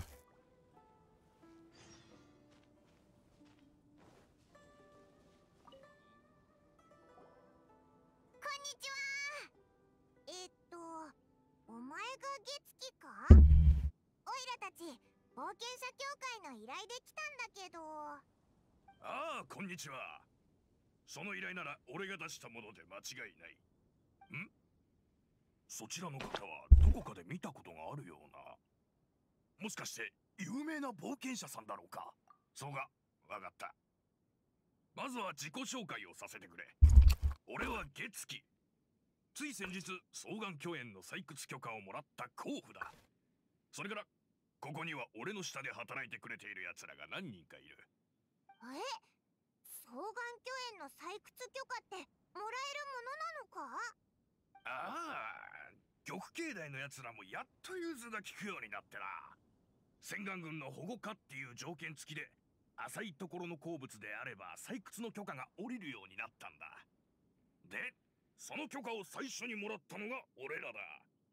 だが最近、どうも奇妙なことが起きていてな。鉱夫たちがみんな怯えてるんだ。奇妙なこと？何が起こったんだ？オイラたち、詳しい状況はまだ何も聞かされてないんだ。まあ、大したことじゃないんだが、無視もできない不気味なことでな。ある日、うちの鉱夫が休憩していたら、意識の朦朧としたヒルチャールたちが前を通り過ぎていったそうなんだ。ただそのヒルチャールたちは彼に目もくれず、双眼鏡園の奥へと進んでいったらしい。それから何日か彼が様子を見ていると、同じようなことが時々起こっていると分かった。もしかして好奇心旺盛なヒルチャールがいて、この辺をうろうろしてただけなんじゃないか？いや、それがおかしなことに、双眼鏡園に来たヒルチャールたちは入ったらもう出てこないんだと彼が言っていた。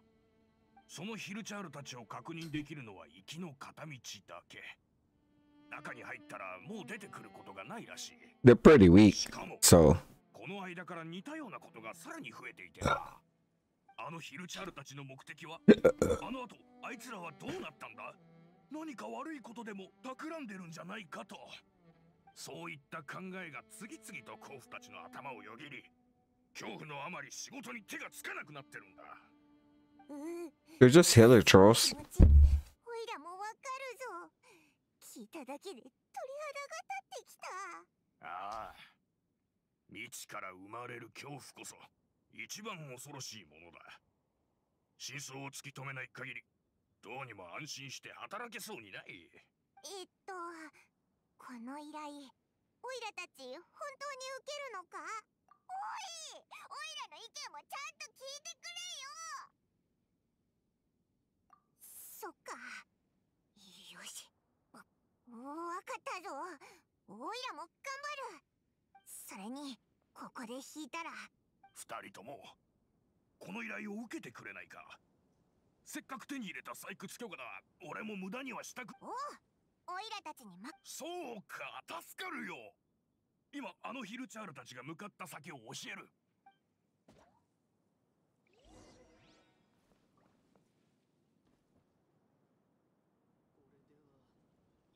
What?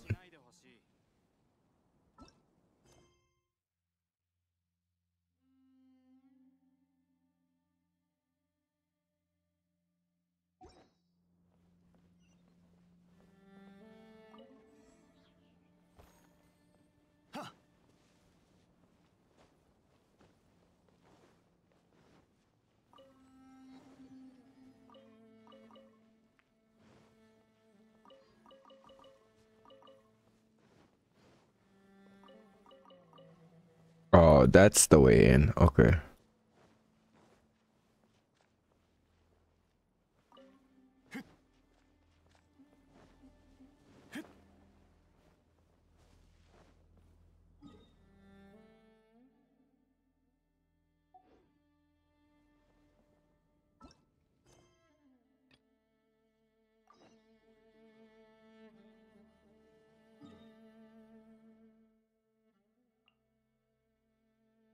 Oh, that's a different one.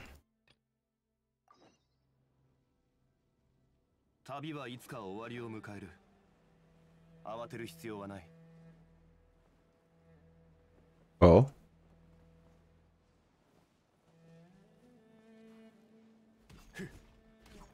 剣女盤石。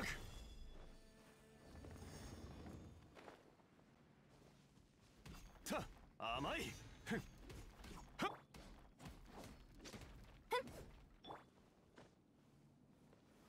剣女盤石。偶然の出会いには趣がある。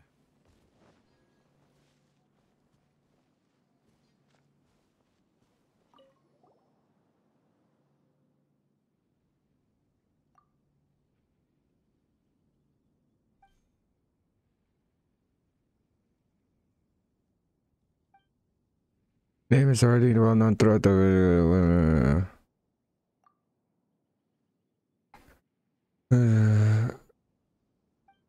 Piercing the open path discovering the ancient forgotten kingdom beneath the pieces of it precisely.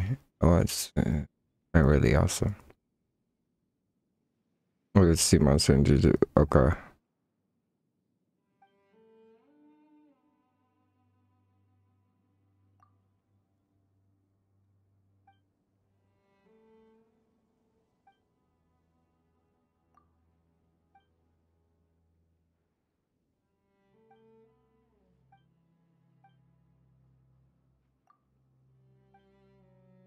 They should really be audio, like scripts for this, but if they're not talking, I'm just gonna skip them.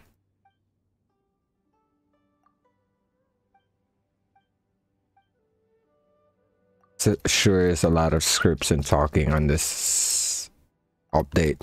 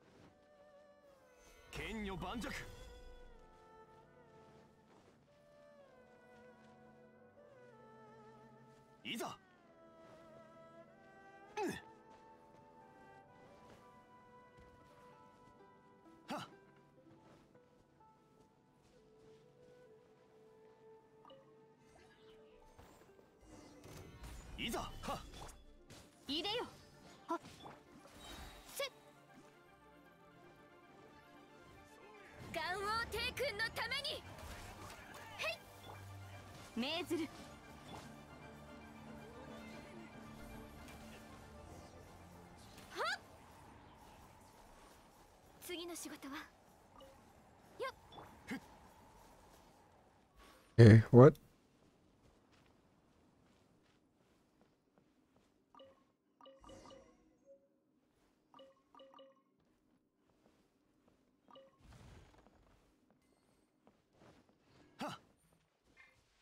Oh.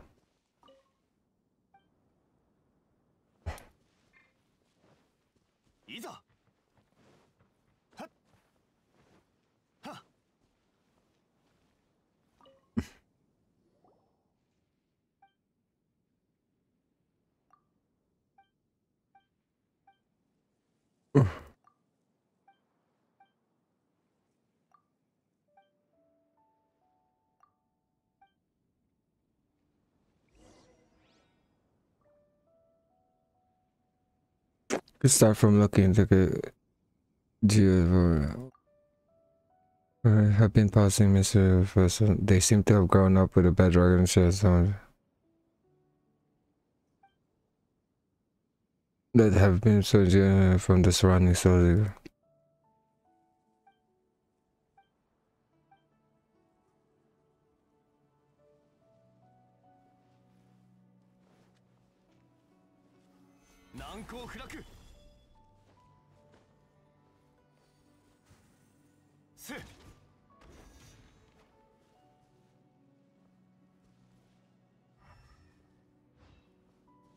Wait, what?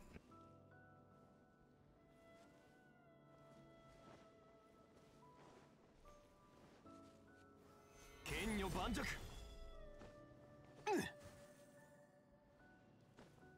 やっ。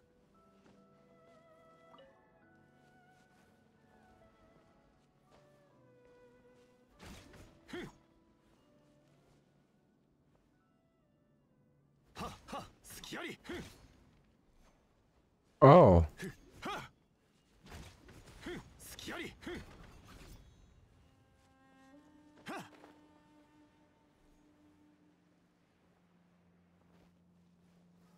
難攻不落。はっ、隙あり。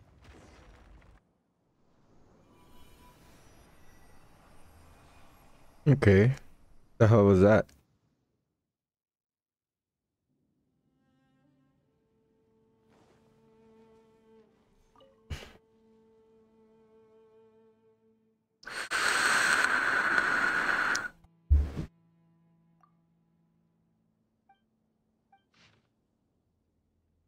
What?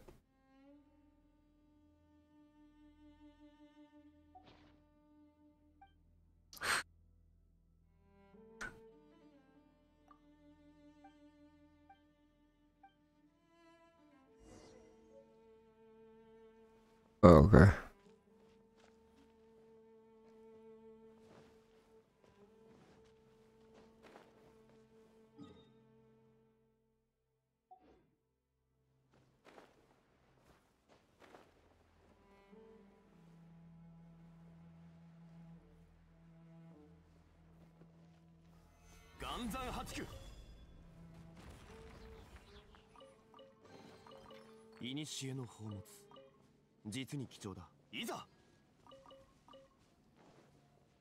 What is this? Is this one of the bedrock I'm supposed to destroy? No.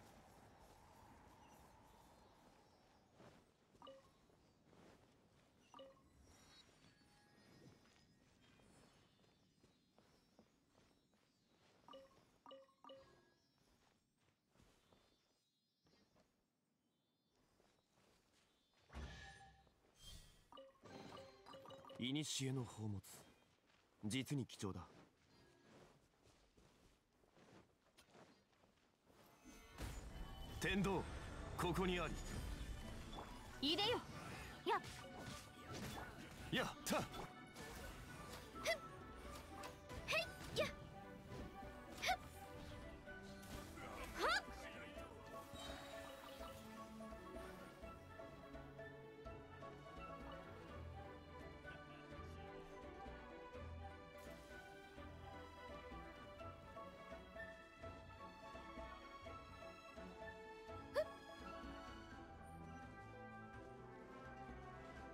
おさわり禁止。念の表像。はっ、律令に従え。たと。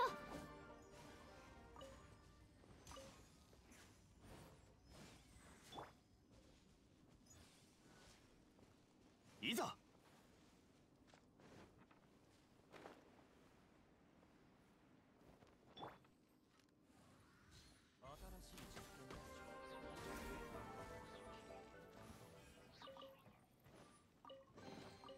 収穫があるのはとてもいいことです。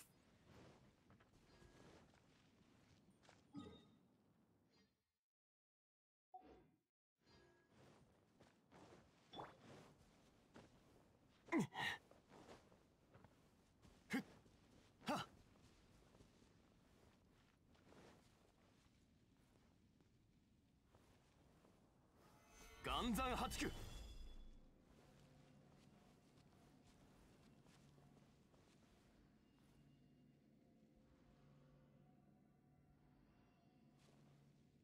揺らぐことなし。いざふっや新天道地。来た甲斐があった。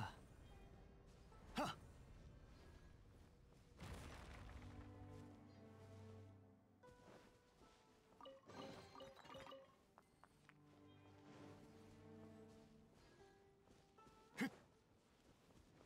いざ難攻不落。ほったはっふっ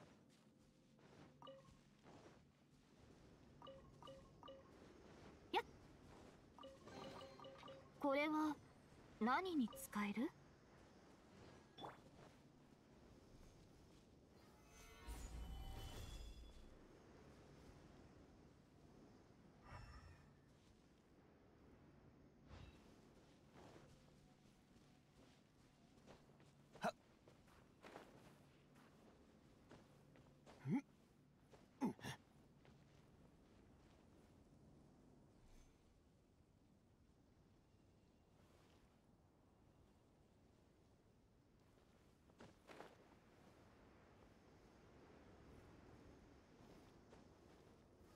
難攻不落。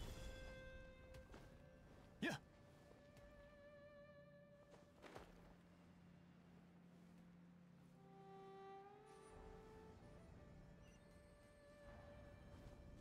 はっふっはっふっ偶然の出会いには趣が揺らぐことなし。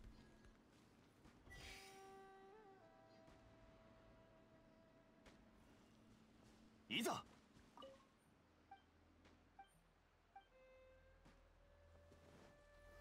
難攻不落。ふん隙あり。はっはっやっご安心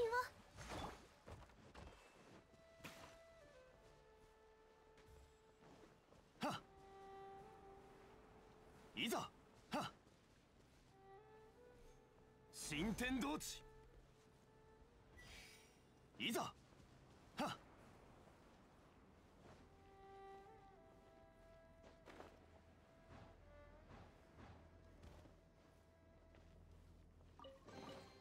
偶然の出会いには趣がある。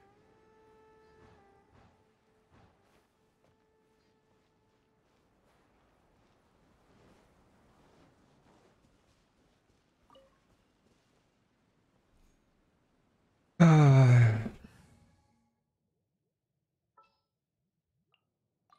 任務の目標は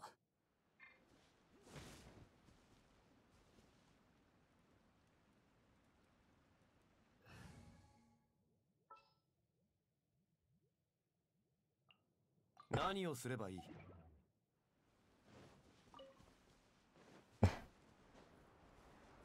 隙あり。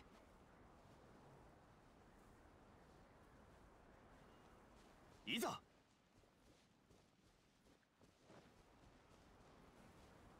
や wait, what?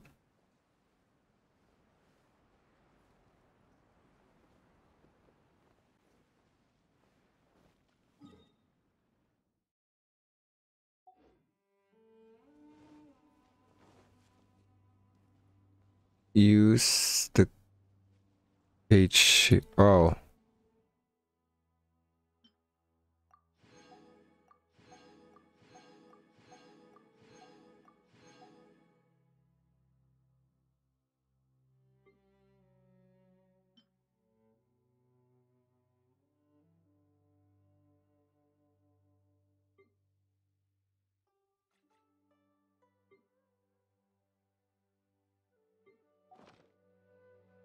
次はどこに行くんだ？リーユへの名所を巡りたいなら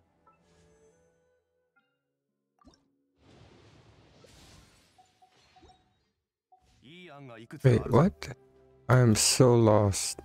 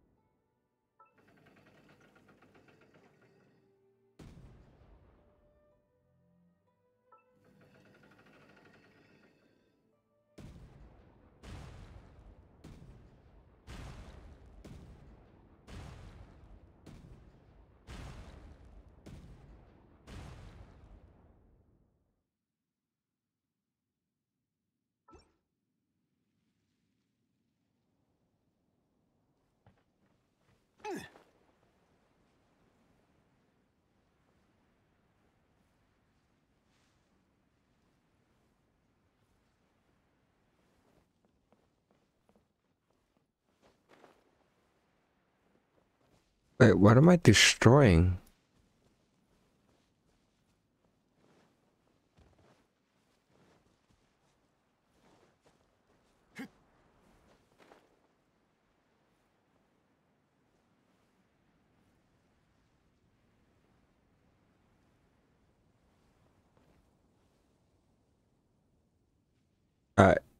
I'm lost.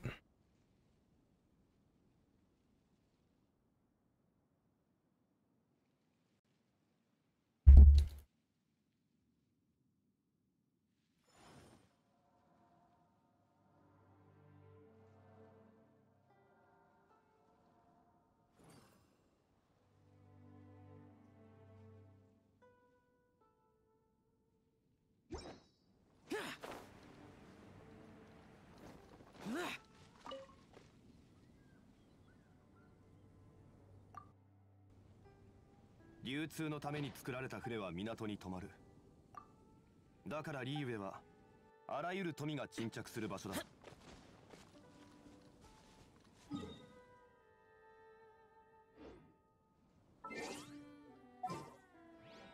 花と酒を手に景色を堪能しようとしたが、あの頃とはもう違う。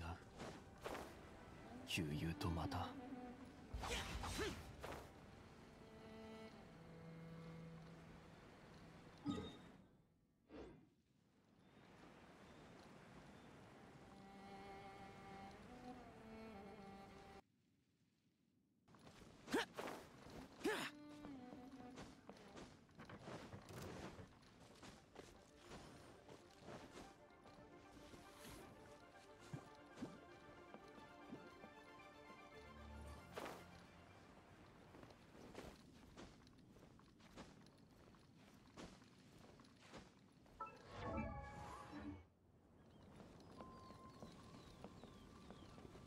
旅はいつか終わりを迎える。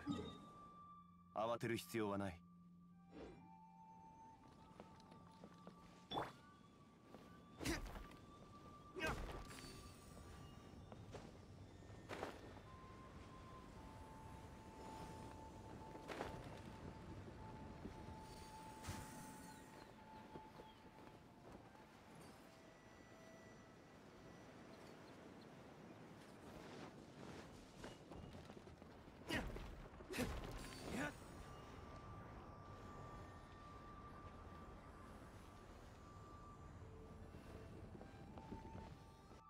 Okay, so it was that. 流通のために作られた船は港に止まる。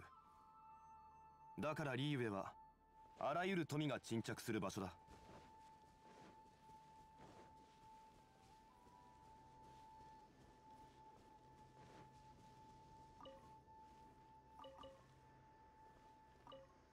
いざふっいざや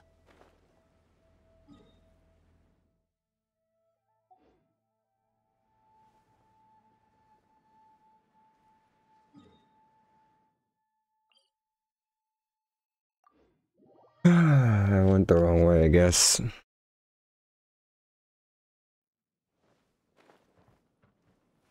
Huh.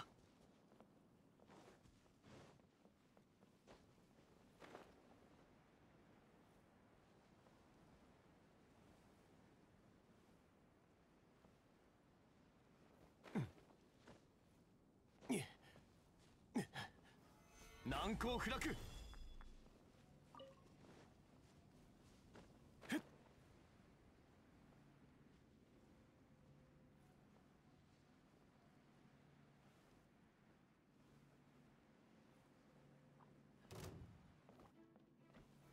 剣女盤石。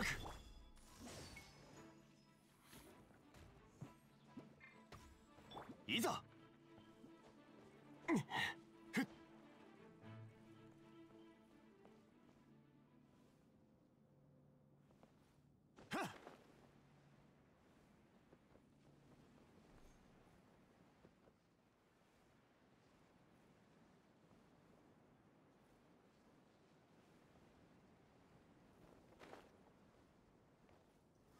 剣女盤石。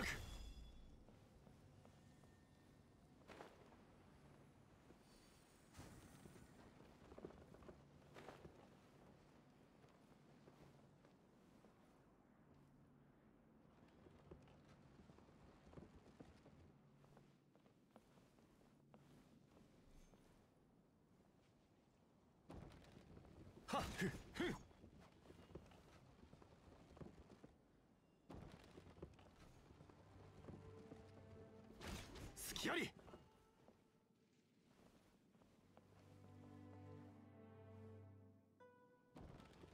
せっ。Hmm.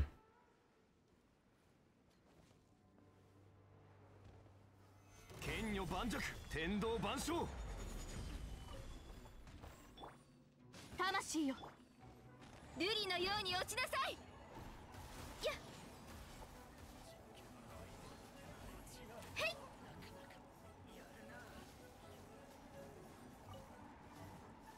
はっはっせっ。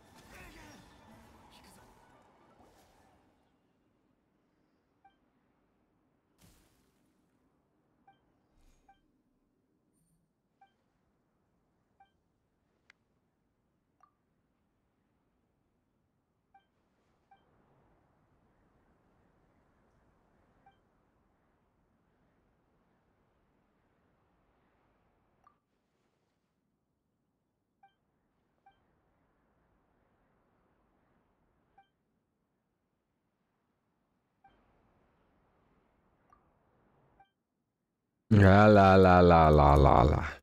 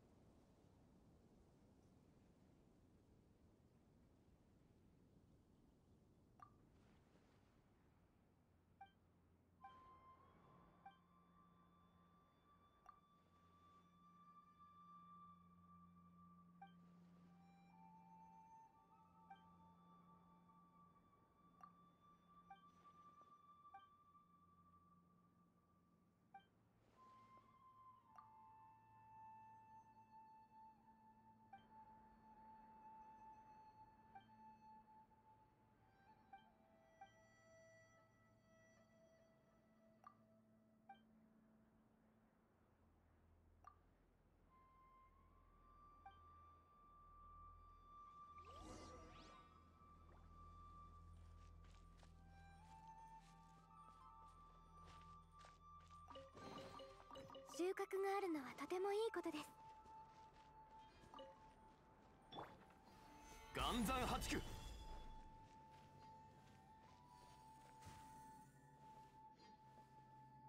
はっ。いや、ふん。いざ。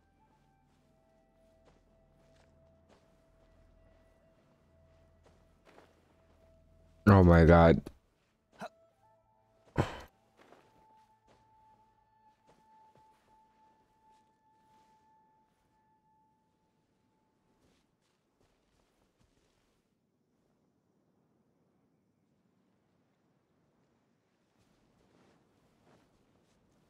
Ha!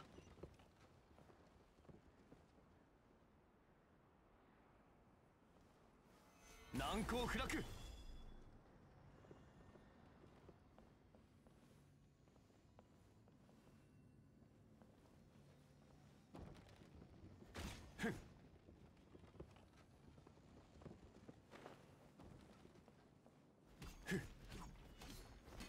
甘い。せっはっはっ。ふんはっ。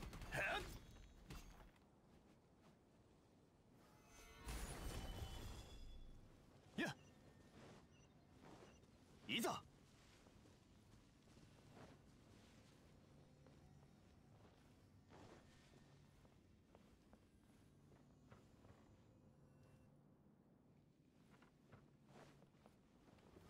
剣女盤石。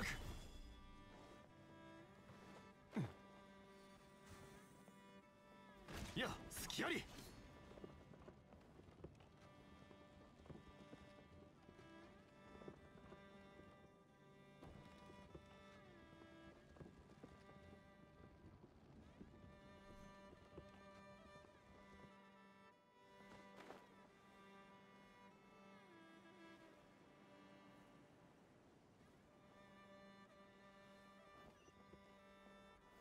岩山八九。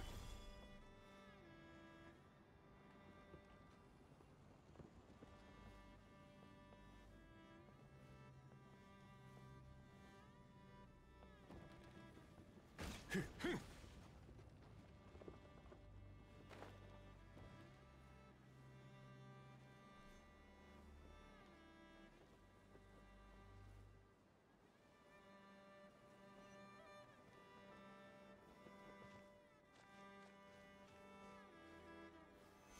女盤石。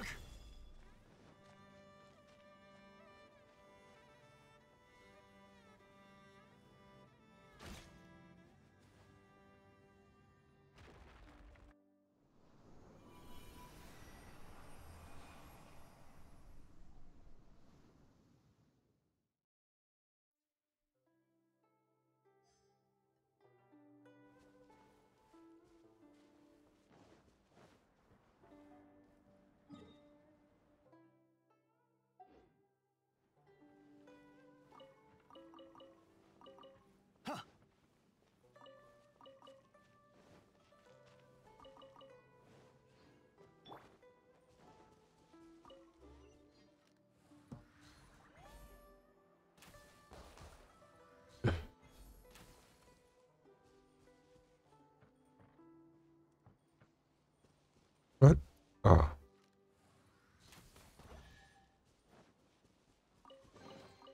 美しい宝、嬉しいですね。次の仕事は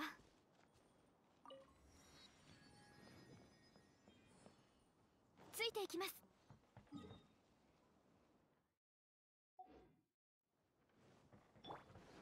いざ。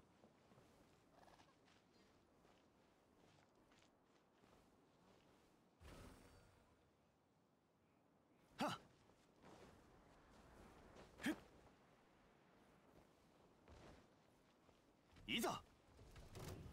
難攻不落。ソーランの憩い。天理チョーク。表層よ。結晶。相関化粧。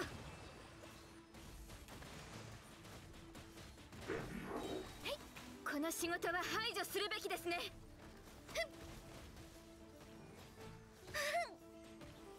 部外者。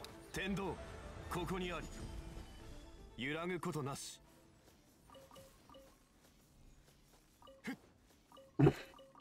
偶然。ご助力を。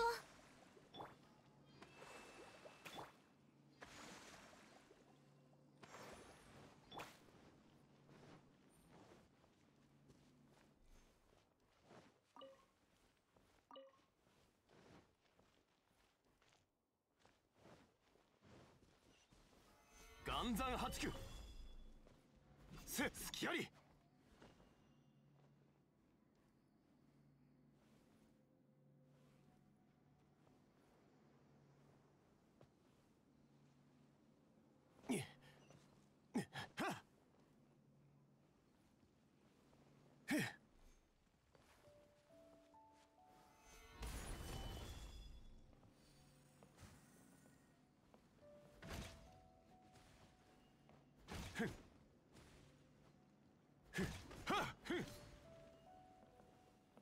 やたはは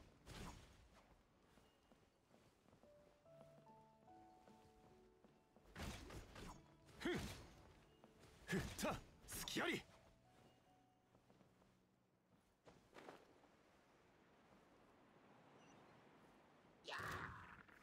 難攻不落。やっ。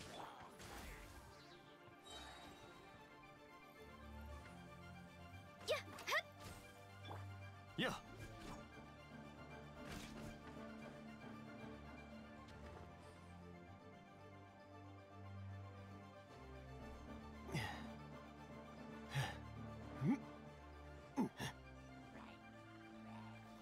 難攻不落。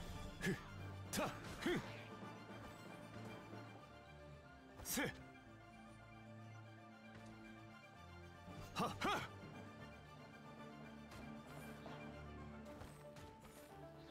剣女盤石。隙あり。ふん甘い。ふん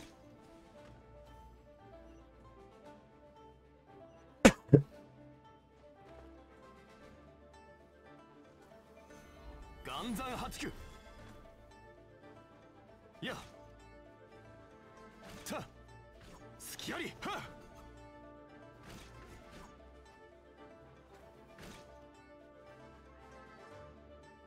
せ隙あふん隙あり。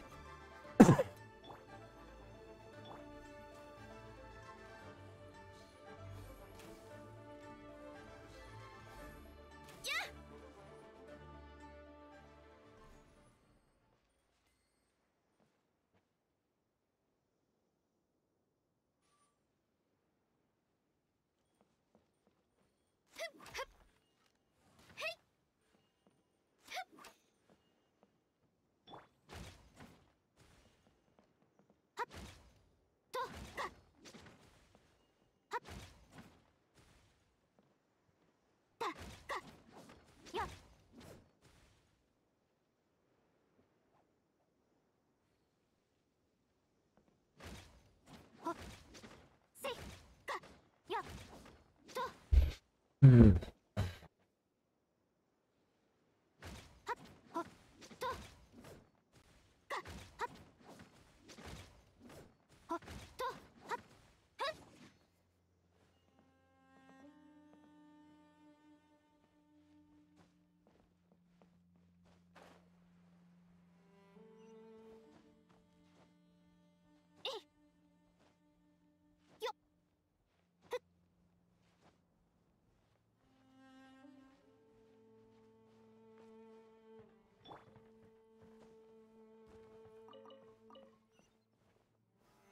岩山八九やや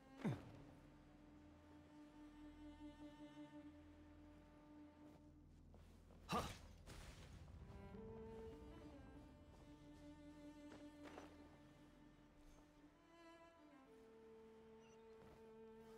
剣女盤石せ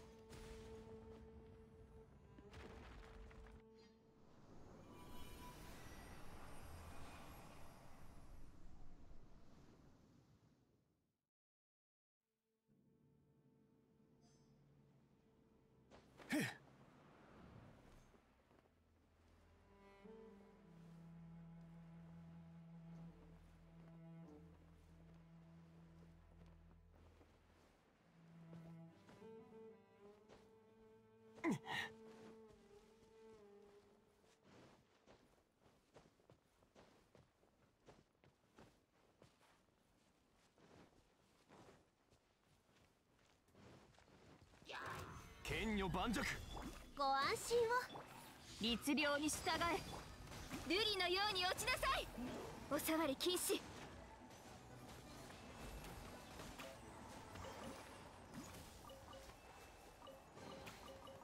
美しい宝、嬉しいですね。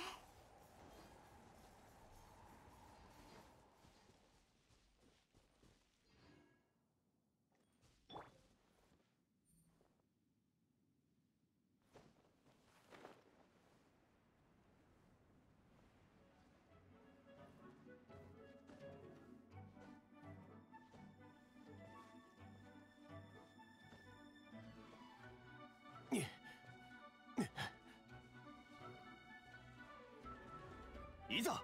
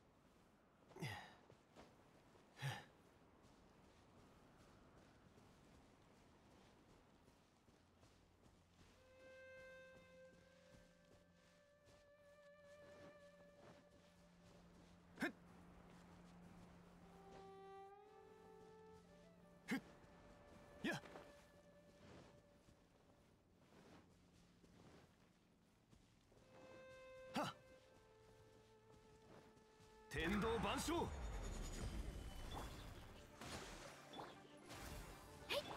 具現せよ。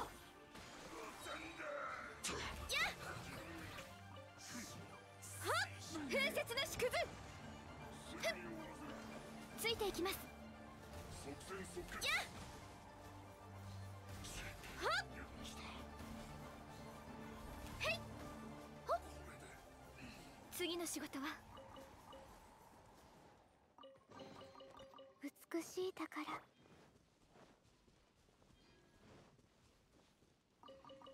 いざ。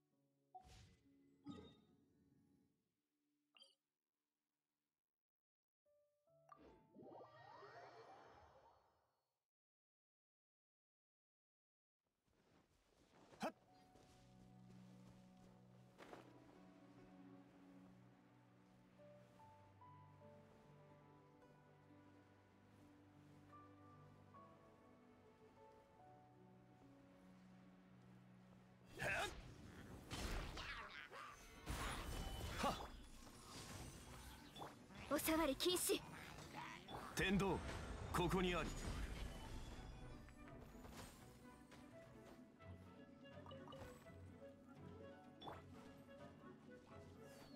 天心直送。相関化粧。美しい宝、嬉しいですね。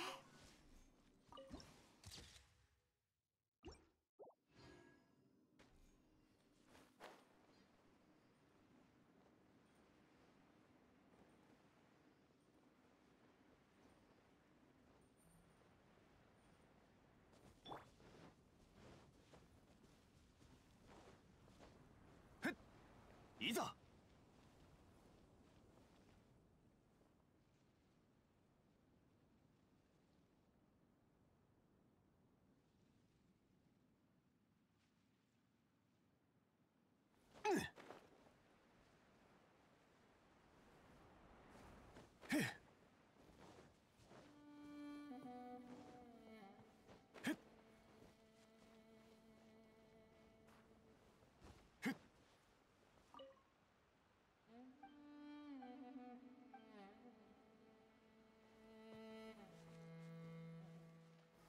岩山八九。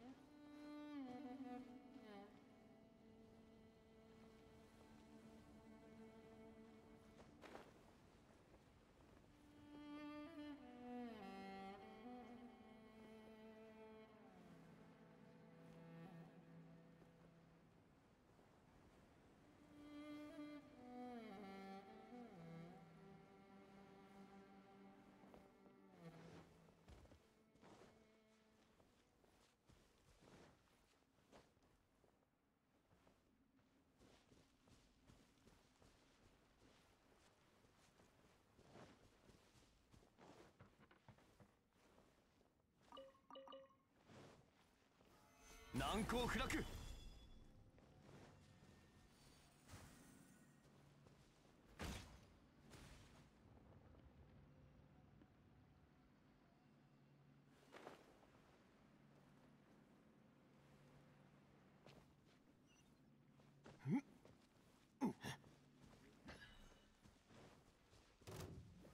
岩山八九せ。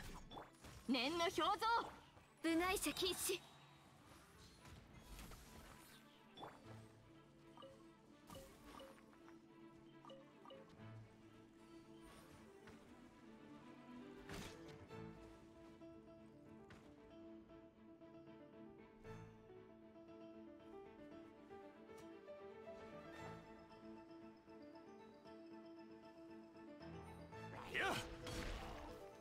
暗算八九天理チョーク。はっ。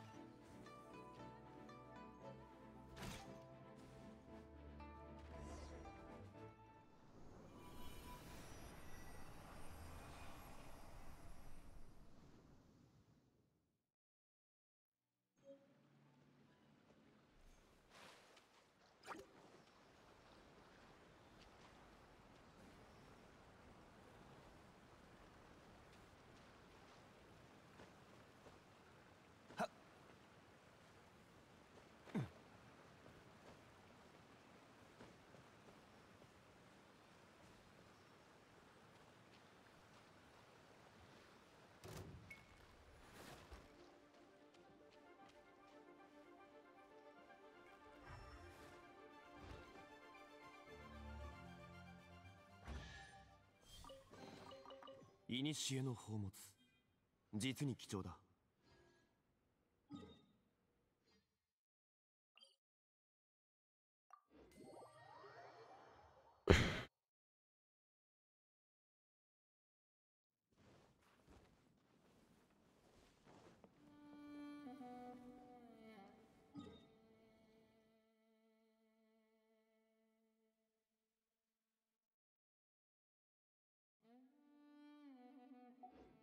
Well, it's as far as I'm gonna go for now. Getting a little sleepy, so I'm gonna go come back on this. A lot of things to do. Let me see this. How far am I? Oof. So I'm about 660 rolls. So I just need 20 rolls. Should be able to hit that 20. 30 rolls, whatever. Next time. Thanks for watching. See you guys later. Peace.